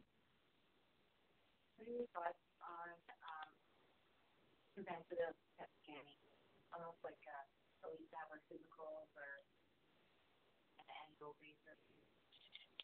I mean, if you have the money, no problem. Yeah. I'm sure it's, the problem with all these things is that, we call it number needed to treat, So anything to become a prevalent screening test, for example, you need to have sufficient incidence of a cancer in the community and the test to be supple enough to pick up these things. And that's why pap smear and mammogram became prevalent, because we know that breast cancer is very common, cervical cancer is very common, and the tests we use to pick them up are fairly robust, yes or no answer. But the problem with PET scan is that, what's the incidence of lymphoma? If you look at the whole cancers in Canada, blood cancer would probably be a fifth or sixth in terms of, prevalence. So are we going to pick up, how many PET scans do you need to do in 1,000 people to pick up one person with cancer? Is the province going to fund it? The answer is no. Very likely no. So if you have a private insurance and, it could well be that in 10 years down the road, you don't even need a PET scan, because we know that now we have liquid biopsy where you do a blood test and you can tell you whether you have cervical cancer, prostate cancer, because very early on we know that cancer DNA is released into blood. And you can actually use PCR techniques to pick up these things. So in 10 years' time, just with a urine sample, you can say whether you have breast or prostate or other things. So technology is already evolving in that direction. Okay, but whether a province will fund it is a different question. We'll also do a number of tests called molecular tests, which are to look at the genetic type of cancer and all that. So these tests typically take months to come back, or weeks to months, and but they don't oftentimes, we don't need that information to start treatment. Most of these things are prognostic. They will tell you how you are likely to fare in the long run. So oftentimes when we have a diagnosis and there's an urgency to start treatment, we can start treatment, and this information will come in later on and, make our prognosis model and everything better. But we don't need them oftentimes at the start of treatment. So one other important myth, just like the myth that we were discussing earlier, every different cancer is different, okay? And breast cancer, for example, lung cancer. So when you're thinking of, somebody's talking to you about cancer staging in lymphoma, please don't think of it as same as, breast cancer or, lung cancer. They are totally different. Their implications are totally different, for example. For somebody with lymphoma, stage 4, stage 3, hardly any difference in terms of outcome with the drugs that we have these days. We have good drugs, whereas that may be different for lung cancer, for example. So you cannot compare staging between different cancers. In the same note, again, when you have people with cancer among family, it's again very important to understand what kind of cancer they have and what stage they are in before you make decisions on your own treatment. Because oftentimes you make decisions based on personal experience with somebody else who may have had a different cancer and may have been in a different health state altogether. So all these things are quite relevant, and you can't compare with an aunt who had a cancer in 1980s because obviously during those times the graphs were all hugging the bottom in terms of survival. We are doing much better than that these days. So this is just a visual model of treatment. And this is not a generalization. This is something that I just made so that you get an idea how we think. So this is not the model for leukemia. Leukemia is different. In leukemia, the first instance is the best instance. We want to grab that instance and do the best treatment at that time. So in acute leukemia, once you have leukemia, you give chemotherapy, you respond to treatment. After that, you go for transplant if possible. If you don't go for transplant because of health reasons, that's a different story. But in lymphoma, that's not the case. Oftentimes, we do not do transplant at the beginning because we know that the drugs are good enough. And oftentimes, you can live with lymphoma, for example. So many of the low-grade, non-aggressive, non-Hodgkin's lymphoma, we don't even treat them because we think that the treatment is going to be more toxic than the lymphoma itself. So, we just observe and closely monitor every 3 months, etc. Even if we have to treat them, because of the drugs that we have right now, once we know that things have gotten better with a scan, we do a scan after 3 months of starting treatment, typically 6 months after starting treatment, and based on that, we can look at how the response has been. We can call them complete response, partial response, or no response or progressive disease. And depending on the response these days, most of the treatments do have good response because they have good drugs. We would just go from there to either stopping treatment or what we call maintenance.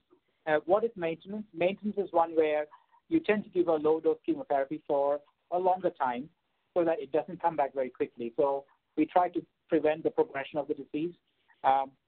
So quality of life is maintained. So that's the other important thing. We don't want to wreck the quality of life for, compromising. So what I'm trying to say is that quality of life is important. There's no point killing your cancer, but at the same time, ruining your quality of life. So the balance has to be very important. So most of these maintenance treatments are meant to give you, good quality of life before it comes back again. So we are trying to prolong it so that, you can leave and function, work, and make money or whatnot till it comes back again, okay? We know that any cancer, the first 10 years from the diagnosis is the best time when you're most productive and most likely to contribute to yourself and to family and all the rest of it. So we want to maintain that. So maintenance and things like that, only now we can talk about it because 10 years ago we didn't have maintenance. But now we know that many drugs can be used as maintenance just to maintain the good quality of life. Towards the second half after 10 years, it becomes challenging because then you have more age is more advanced, you have more comorbidities, the cancer tends to be more aggressive. Then you're looking at more harsher treatments and it becomes reasonable. But at the beginning, when you are more productive, you want to give more time to your family and your work and things like that. Any questions? No? I don't know. Is it confusing? No? Okay. Okay. Yeah? Okay, thanks. So myeloma is my personal child. I like myeloma. I've done myeloma for the last 10 years or so. So you may find a few extra slides on myeloma, but, feel free to stop and ask me to, skip on. So myeloma is a weird disease. It's a cancer of bone marrow, but it behaves differently. It tends to destroy bone, unlike leukemia, which, it doesn't destroy bone. Myeloma tends to destroy bone. People tend to get fracture, tend to get kidney problems, heart problems, a variety of problems that leukemia and other things do not do. And yet it's an uncommon disease. But the beauty of this disease is that it's a thing like cancer and cervical cancer. There's a long run-in period before it becomes manifest in most patients. So there is that period where people live with it and do not know that they have it. So that condition is called MGUS. It's the prephase into becoming myeloma.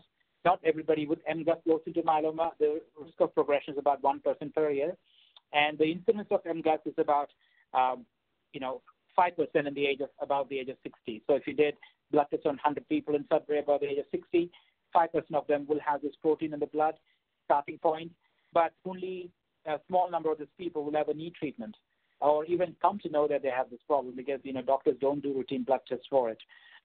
Unless you are a blood donor, for example. You go and do a blood test, and generally blood donors need to have blood tests done every time they go for donation. Sometimes you find that the protein is a bit high, get sent for blood tests. That's the only time people tend to pick up these things. Otherwise, we don't know about this till you become myeloma. As I said, the incidence is very low, and it's about 5% incidence of the precursor condition. And the risk of progression, again, is very low. It's only 1% per year. So if you're age 50 and you have MGUS, you have a 20% chance of becoming myeloma by the age of 70. So it's 1% per year. So it's not, again, very high. Even among that group, there are some people who are more likely to progress because of a certain type of MGUS, and some group who are less likely to progress to MGUS, to myeloma. It has multiple manifestations. Most commonly, it can damage your bones, so oftentimes spine fracture, hip fracture.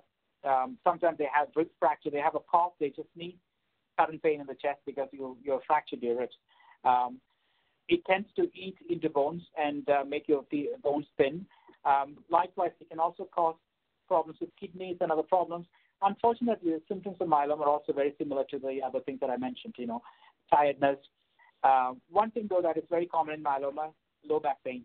So if you have a back pain that is not going away, and you see that you sprain or whatnot, and you're seeing doctors multiple times, no change, I would get an X-ray done or ask the doctor at least to get an X-ray done.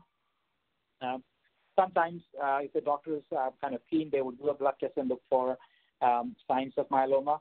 But again, it's entirely dependent on the doctor, really. So if you have a pain that is not going away, typically back pain, you've got to go and see a doctor and get a blood check done, get an X-ray done, just to rule out any thinning of bone. These are all fancy X-rays if you want to see how X-rays look of skull, people with myeloma. So this is called pepper pot skull. So you can see all the holes here. These are all areas that are thinned out because of myeloma.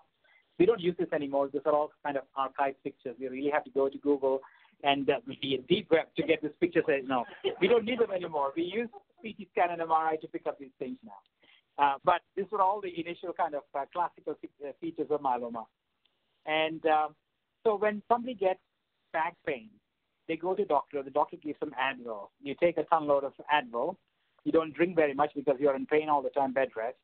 So by the time you come to hospital, you have a kidney problem because you're not drinking well. Advil has caused kidney damage on top of it. And the bone is damaged, and a lot of calcium comes out. A lot of things come out from the bone, high calcium. So this is the emergency situation where you have a new myeloma in emergency where there is, kidney damage because of painkillers, dehydration, and oftentimes the myeloma itself can cause kidney damage. So what I'm trying to say is that, we see a small fraction, of our patients still getting it. In real world, nobody should be getting it because the doctor should be well aware of it.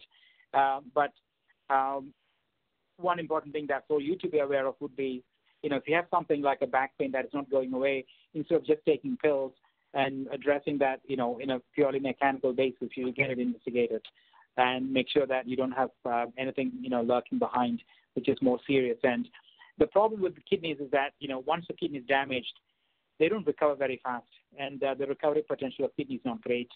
So fortunately, with the new drug that we have for myeloma, we can recover some of the kidney function, but I've seen a good number of patients ending up in dialysis and things like that, because once you pass the point where kidneys can recover, then it becomes difficult. So, so most patients would get all these things. We do a bone marrow biopsy. These days we use MRI scans a lot, kidney function, blood tests, etc. And the treatment is, again, based on how young you are. And, being young is a moving target, again, because we have very fit 70-year-olds or fit, unfit 50-year-olds. So, what matters is how physiologically fit you are. and not numerically fit you are. So there's also another saying that the older the doctor, the more transplant eligible you are. So if you're 70 and the doctor's 70, oh, sure you are transplant eligible, right? So, but that's not the case. But the side of it is that, generally speaking, it's become more and more safer now to do transplant. It's become more and more safer now to do things because we know that, we have better drugs, better nursing care, better access to antibiotics, better, dietary support. All kinds of things are coming up. It's a multi-team effort, and I think there's been significant improvement in all these things that now we can talk about these things, intensive chemotherapy to elderly patients and still pull it off without significant toxicity and mortality. So, we couldn't have done this, 10 years ago. There was a cutoff for age of 60 beyond which they wouldn't be transplanted. But now, routinely, 70, 71, 72, we only have to look at eyeball them. We don't even need a scan because somebody is able to come a couple of, flight of stairs up without getting breathless. You're fit for transplant. That's all you need. You don't need an echo. You don't need a lung function, but you do them in reality. But, the bottom line is that that's what we look for. We want somebody who's able to do normal activities. It's as simple as that. So if you're fit and able to go for transplant, we'll give them chemotherapy, then we do stem cell harvest, transplantation, and after that, maintenance. Maintenance, again, we give pills to keep it under control. If you are not a transplant candidate because you are unfit for whatever reason, we give them chemotherapy. And the only difference is that we don't do transplant. The rest of the philosophy is the same. You want to keep their first honeymoon as the best honeymoon for the longest period. So we do maintenance of different types during that time, try to keep them active and, productive with their work and stuff like that. So I just wanted to now go to the next phase, which is, how chemotherapy and things are working around, with the new drugs. Traditionally, we only had chemotherapy, bunker busters. They would kill good and bad cells together, leave a lot of side effects, losing hair, et cetera, et cetera. But now we have novel agents. Novel agents are magic bullets. What they look for is they try to target cancer cells. They look for specific pathways that cancer cells use to survive. The benefit of using that is that generally they can complement very well with the chemotherapy we use, so that chemotherapy kills. Sometimes the cancer cells have some mutations that make them resistant to chemotherapy, and you go with the novel agent and you try to cover that angle. So you're trying to come from different angles to try to address the same problem and trying to reduce the incidence of resistance and cancer cell escaping. Most of the cancers, including lung cancer, breast cancer, prostate, have all benefited from novel agents because there have been a few good drugs that have done in the last 4 or 5 years. That has really changed the way we treat all these cancers. But blood cancer is one area where there has been an explosion of drugs that no other cancer has seen. And for that reason, there's been a lot of money from big pharma put into clinical trials and things like that, trying to explore new angles in treating. And partly it's also driven by the fact that the outcome has not been great for certain cancers. For example, myeloma. If you had looked at it, treatment for myeloma 10 years ago, we wouldn't have had this treatment called bortezomib. It's a new drug which was approved about 12 years ago.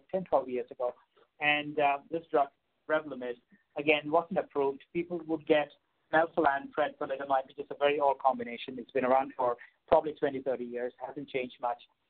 It had its limitations, both side effects-wise and efficacy-wise. So the first new drug that came out from myeloma was bortezomib, and this is a novel agent. It targets a specific pathway in cancer cells that cancer cells use to escape or to survive. So likewise, Revlimid is a newer, lenalidomide is a newer drug of thalidomide with much reduced side effects and acting differently. So with all these things, we've had significant improvement in myeloma. So this is a comparison of survival of myeloma in the 90s, where we didn't have Velcade or bortezomib, and the most recent one. You can see that the average, I don't know whether you can see it, this is 30, this is 45, this is 60. So that's median survival in months. So if we had the stage 3 myeloma, your median survival was typically 30 months, whereas if we had stage 2, 45 months, the best case, 60 months. That's 5 years. But come, fast forward 10, 15 years, the best case scenario, we haven't even reached the median survival. So their survival is so good, they're doing very, very well. The effects for the bad group, the third RSS3, is not as good as the stage 1. I think the stage 1 has benefited the most with the improvement in treatment, but they are still doing much better than what they would have done many years ago. So there are some changes that we are seeing now, so much so that, some patients with myeloma, for example, it's almost becoming like hypertension. You take this pill and you live for a long time. And, sorry, so if you're jumping a slide, let me see. So I just wanted to say, talk about the other condition called chronic myeloid leukemia, which is another condition that we have. If you look at the graph here, this is survival in 1965, and this is the survival in the 2000s. You can see the difference of how things have changed in just a span of 40 years. So this is the poster child of novel agents. It's a pill that you take, like your Tylenol, for example. You take it for life. And there's a good chance, that 94% chance, that after 10 years you're still going to be alive without any problem from this disease. So what happens in this CML disease is that there's a particular translocation in the chromosome called translocation 922, and that makes a particular signal go inside the cells to make them grow faster. Okay, and so what they did was to find a drug which has very similar activity or looks similar to this particular molecule and go and block it. So that's all they had to do. And with that, you're suddenly looking at survival, which is, completely different. It's a cure. Almost 95% of people are alive at 10 years without disease. So this is the sort of thing that we're looking at now in lymphoma. Likewise, this is the development of drug in lymphoma therapy. So back in 1942, nitrogen mustard, which is like a crude oil therapy, we don't even use it anymore. And these are the different time points where we've had significant improvement. In 1997, a drug called rituximab got approved in non-Hodgkin's lymphoma. We use it routinely now. So with that, about 60% of patients with aggressive B-cell lymphoma are now cured. Beyond 5 years, they are alive and well without disease. In 2011, a new drug called brentuximab was approved for Hodgkin. Hodgkin is already a good disease, as I showed you before.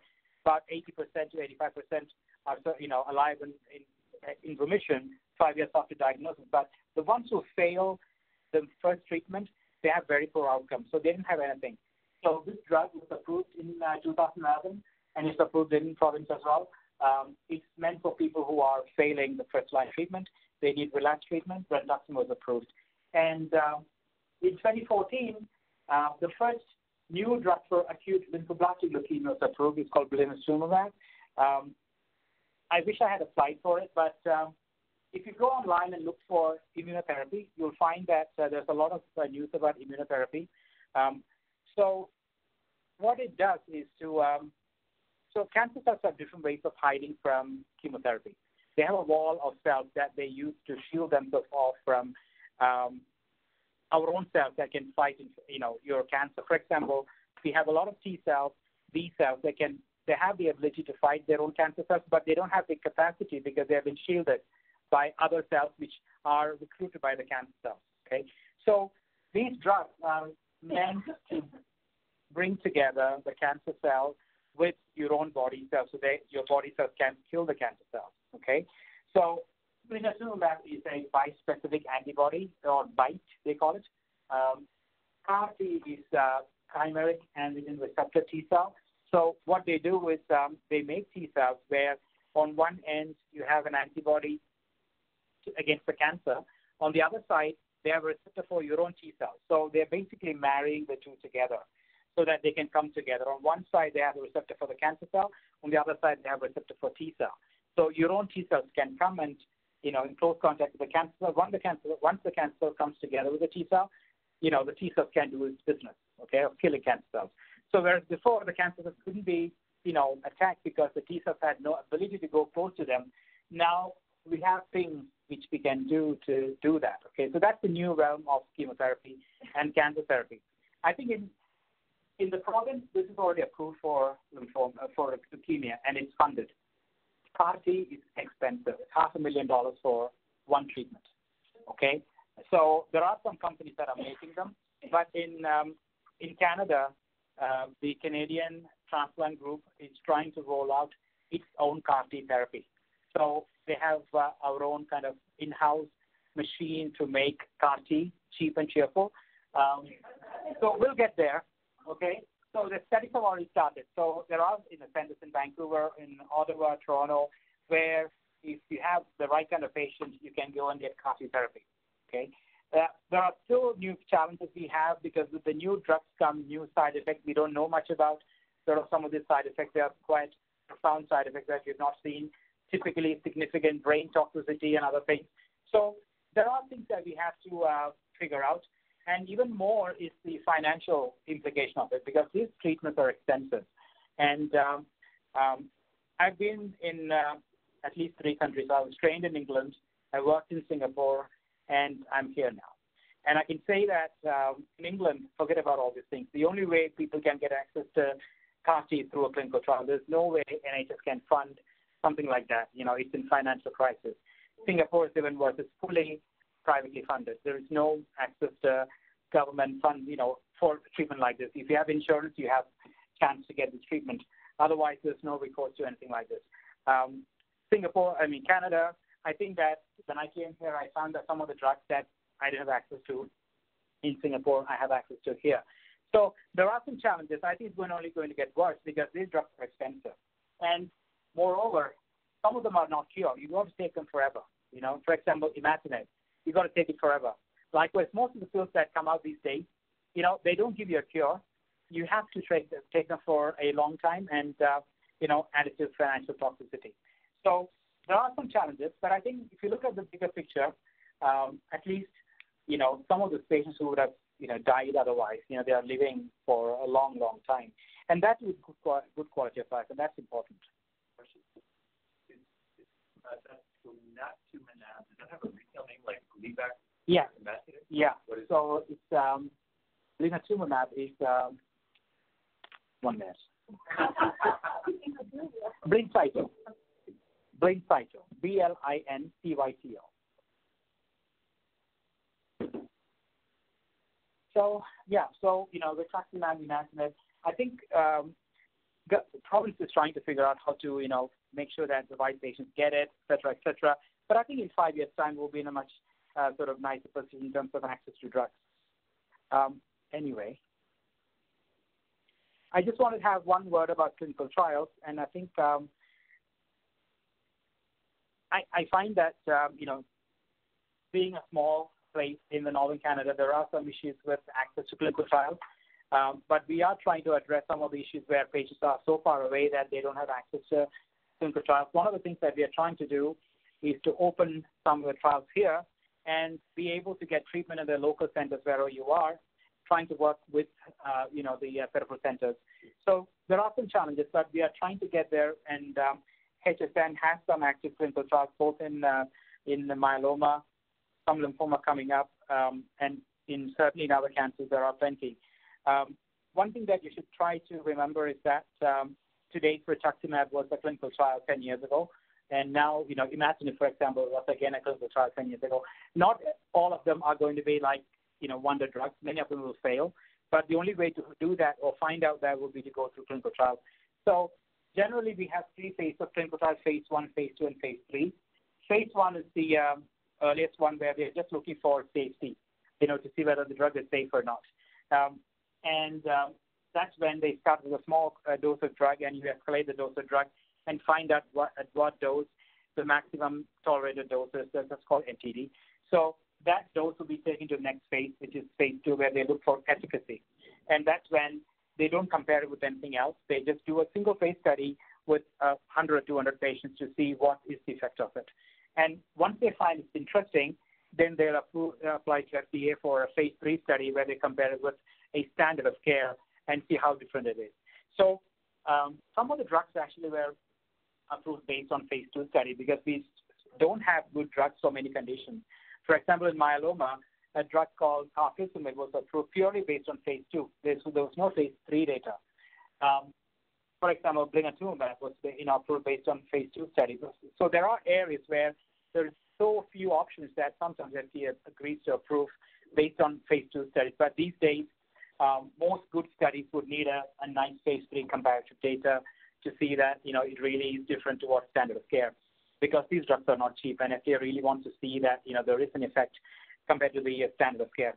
So all these are done with the strictest ethical and all the rest of it. Okay, so they have to go through the local ethical guidelines and make sure that all the study protocols and everything are followed and the right consent is taken.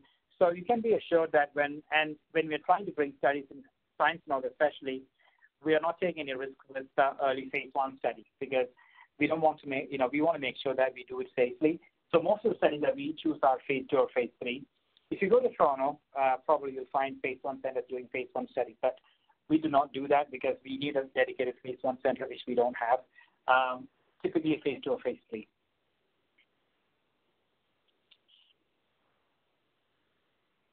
One word about bone marrow transplant, and I bet I'll stop probably in 5 more minutes. So bone marrow transplant is not an operation. It's not like kidney transplant. So it's like a blood donation sort of thing, okay? There are 2 types. The first step is to collect stem cells from somebody. If it's autologous, which is your own stem cell, you typically collect it after giving a bit of chemotherapy, because normally stem cells do not come out of bone marrow. They tend to, hide inside, not too high in numbers. So the only way to stimulate them would be to give some chemotherapy or use a certain injection called a growth stimulating factor at high doses. That's when the stem cells will start floating into blood. And once you have stem cells in the blood, they will filter them off just like blood donation and freeze them in nitrogen and infuse them back into you later on, and that is autologous stem cell transplant. If it's a donor transplant, which is typically used for leukemia, this is used for lymphoma and myeloma. In leukemia, we cannot use your own stem cell because your stem cells are often likely to be contaminated with cancer cells. And that's a bigger problem in leukemia. I'm not saying that doesn't happen in this, but it's less relevant here because we have good treatments. Whereas leukemia is a slightly different story. We want to make sure that the donor, so your donor stem cells are, even though they are matched for you, they are still different to you. Whereas your own stem cells are your own stem cells. You don't have immune reaction. In leukemia, we want the immune reaction from the donor to kill the cancer cells also. So we call it graft versus leukemia effect because the lymphocytes that you get from the donor will identify the cancer cells as abnormal and kill them. And this is over and above the side effect, the effect that you get from the chemotherapy that you give during transplant. Whereas in this kind of transplant, that reaction of graft versus leukemia is not there. You're only entirely depending on the chemotherapy that you use during the transplant. But the benefit is that this is much less toxic, whereas this is far more toxic. You're looking at, 1 to 2 years of commitment after bone marrow transplant from a donor because you've got to deal with the long-term complications from graft versus leukemia. Whereas here, the trouble is only for that 1 month when you're in hospital, when you're going through the chemotherapy, and after that, generally, you're okay. You're out of the side effects. In MDS, for example, we would go with allogeneic transplant. That's what we normally do. So I think with that, yeah. So cord blood is done, but it's not our favor, sort of, more or less. We used to do cord blood a lot more. It's very favorable in China, for example, and in places where there are no good registries. Okay, so in India or China, where the unrelated registry is not that big, cord blood is a good source to go. But in Western world, generally, the chance of finding a perfect match is close to 70%. So it's pretty high, unless you are like a weird lineage or something like that, where, then you are in trouble. But, most of the bog standard, Caucasian or, you're able to find a match. So I think, I don't know what, whether this was effective or not, or, it was a lot of information. I just wanted to convey that I think there are still some improvements in treatment, but there are significant challenges. And I just wanted to give you a bit of a good note about what we're doing and what you can do in terms of, clinical participation in clinical trials. Yeah, that's about it. We're going to open up for a few questions. Dr. Gopalakrishnan, you did a great job summarizing that precise topic and the best terminology that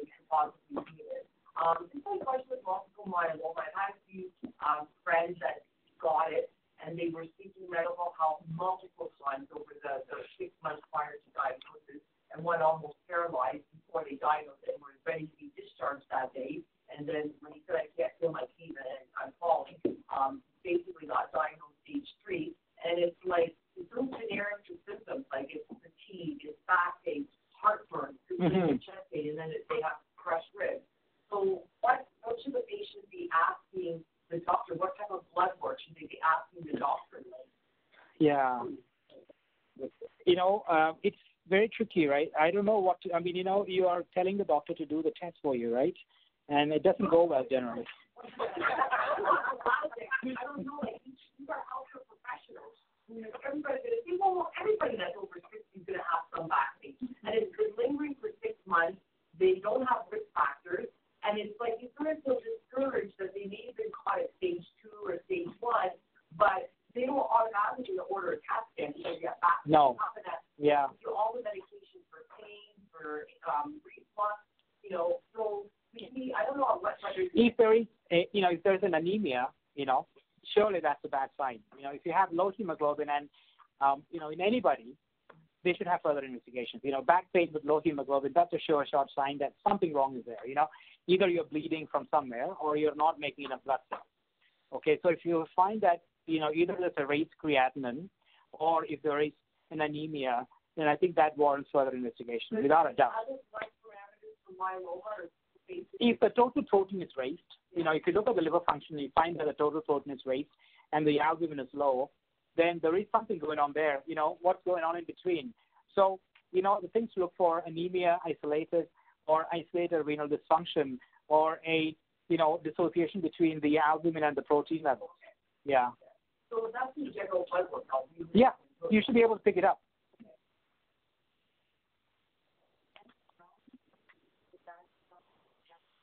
Then shown in urine, it's not that helpful. It used to be of much help in the past, but in the recent times, the last 10, 15 years, we haven't used, at least most of the experts don't recommend doing Benz Jones as a test for screening for myeloma because not everybody has Benz Jones. And, and even if you have Benz Jones, it doesn't mean that you have myeloma. So, the test is not that useful. If you're really suspecting myeloma, you have to go and do the serum protein electrophoresis, which is the gold standard. Yeah. So did I ever get misdiagnosed as osteoporosis? Yeah. So it can happen. So we've had cases where the bones were thin and MRI showed. So the bone changes in MRI in myeloma can be 2 types. One is where it's diffusely thinned, making it look like osteoporosis, or it can really show lithic lesions where there's punched out holes in different places. And now we realize that some of these patients actually have a paraprotein in the blood, the ones who had previously been called as osteoporosis. If you go and do their blood test, some of them have paraprotein. So now we are recognizing that some of these people may be having a form of myeloma that, if you had thought more about, probably could have done. And generally it's useful because then we can treat them with bisphosphonates, which is a treatment for people with myeloma because they have weak bones. Okay, and you were saying that there's high calcium. Yes. Myeloma, so an osteo, I believe, is the opposite. It's the opposite, yeah. So would somebody do a blood test for calcium at that point to check the blood levels? Yeah. Mm-hmm. High calcium is a late sign in myeloma, though. Yeah. It just shows that the bone has been destroyed so much that all the calcium is too high. Yeah, it doesn't happen in the early stages. So then somebody might look like they have osteo, and then be treated for that. Yeah. Be given, what is it? Denosumab, yeah. And are getting more calcium. Yeah, it can happen. Yeah.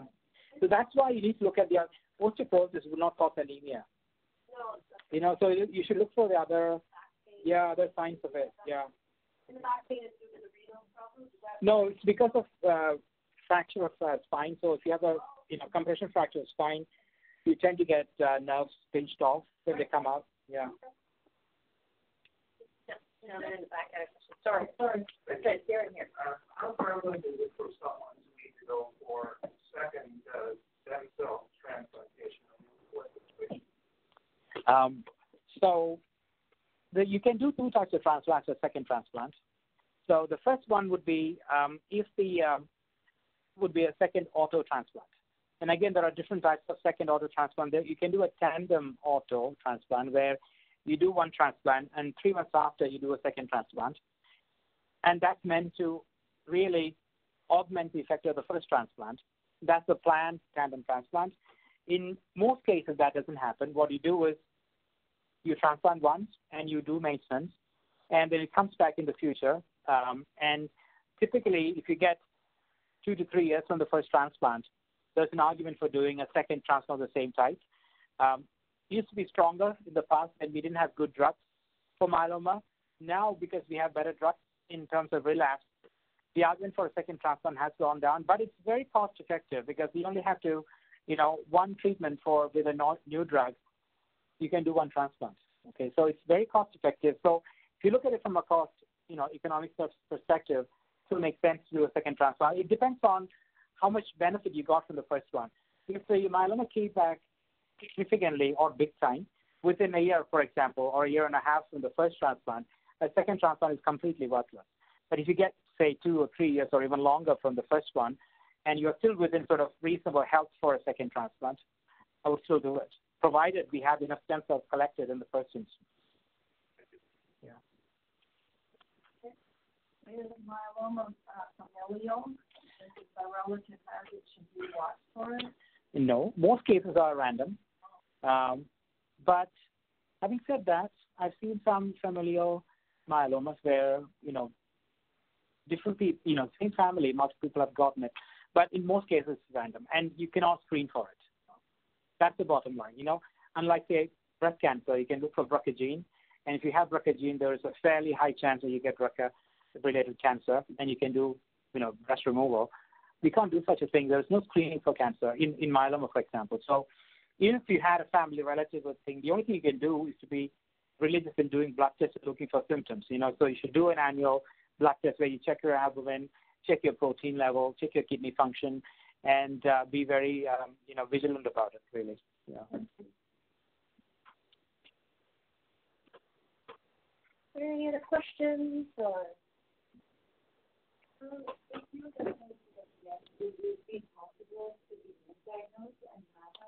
Yeah. MDS with myeloma? No. MDS and myeloma are very sort of distinct in terms of appearance in the bone marrow. MDS can be a challenging one to diagnose because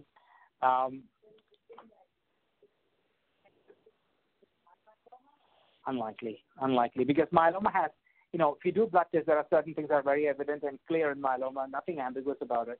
We have a paraprotein. Yes, the chromosome changes, and the bone marrow appearance are very typical of myeloma and very distinct from MDS. So it's very unlikely, but MDS diagnosis itself is challenging. It's very challenging. Disease is challenging, and also even diagnosis is challenging. It gives you a good clue because, there are some changes which are unique to MDS, which you don't see in other conditions. Yeah. What treatment is he getting? Sorry? Watching weight? Okay.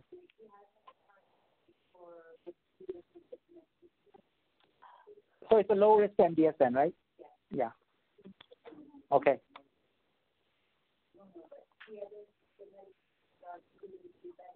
With AZA, the injection, right? Yeah.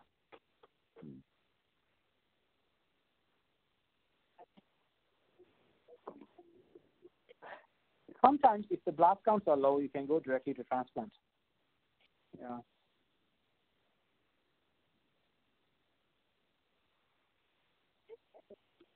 Okay. I'd like to first of all thank our speakers. I want to thank Chloe, and I want to thank Dr. Gopalakrishnan. We just have a little something for you. Thank you so much.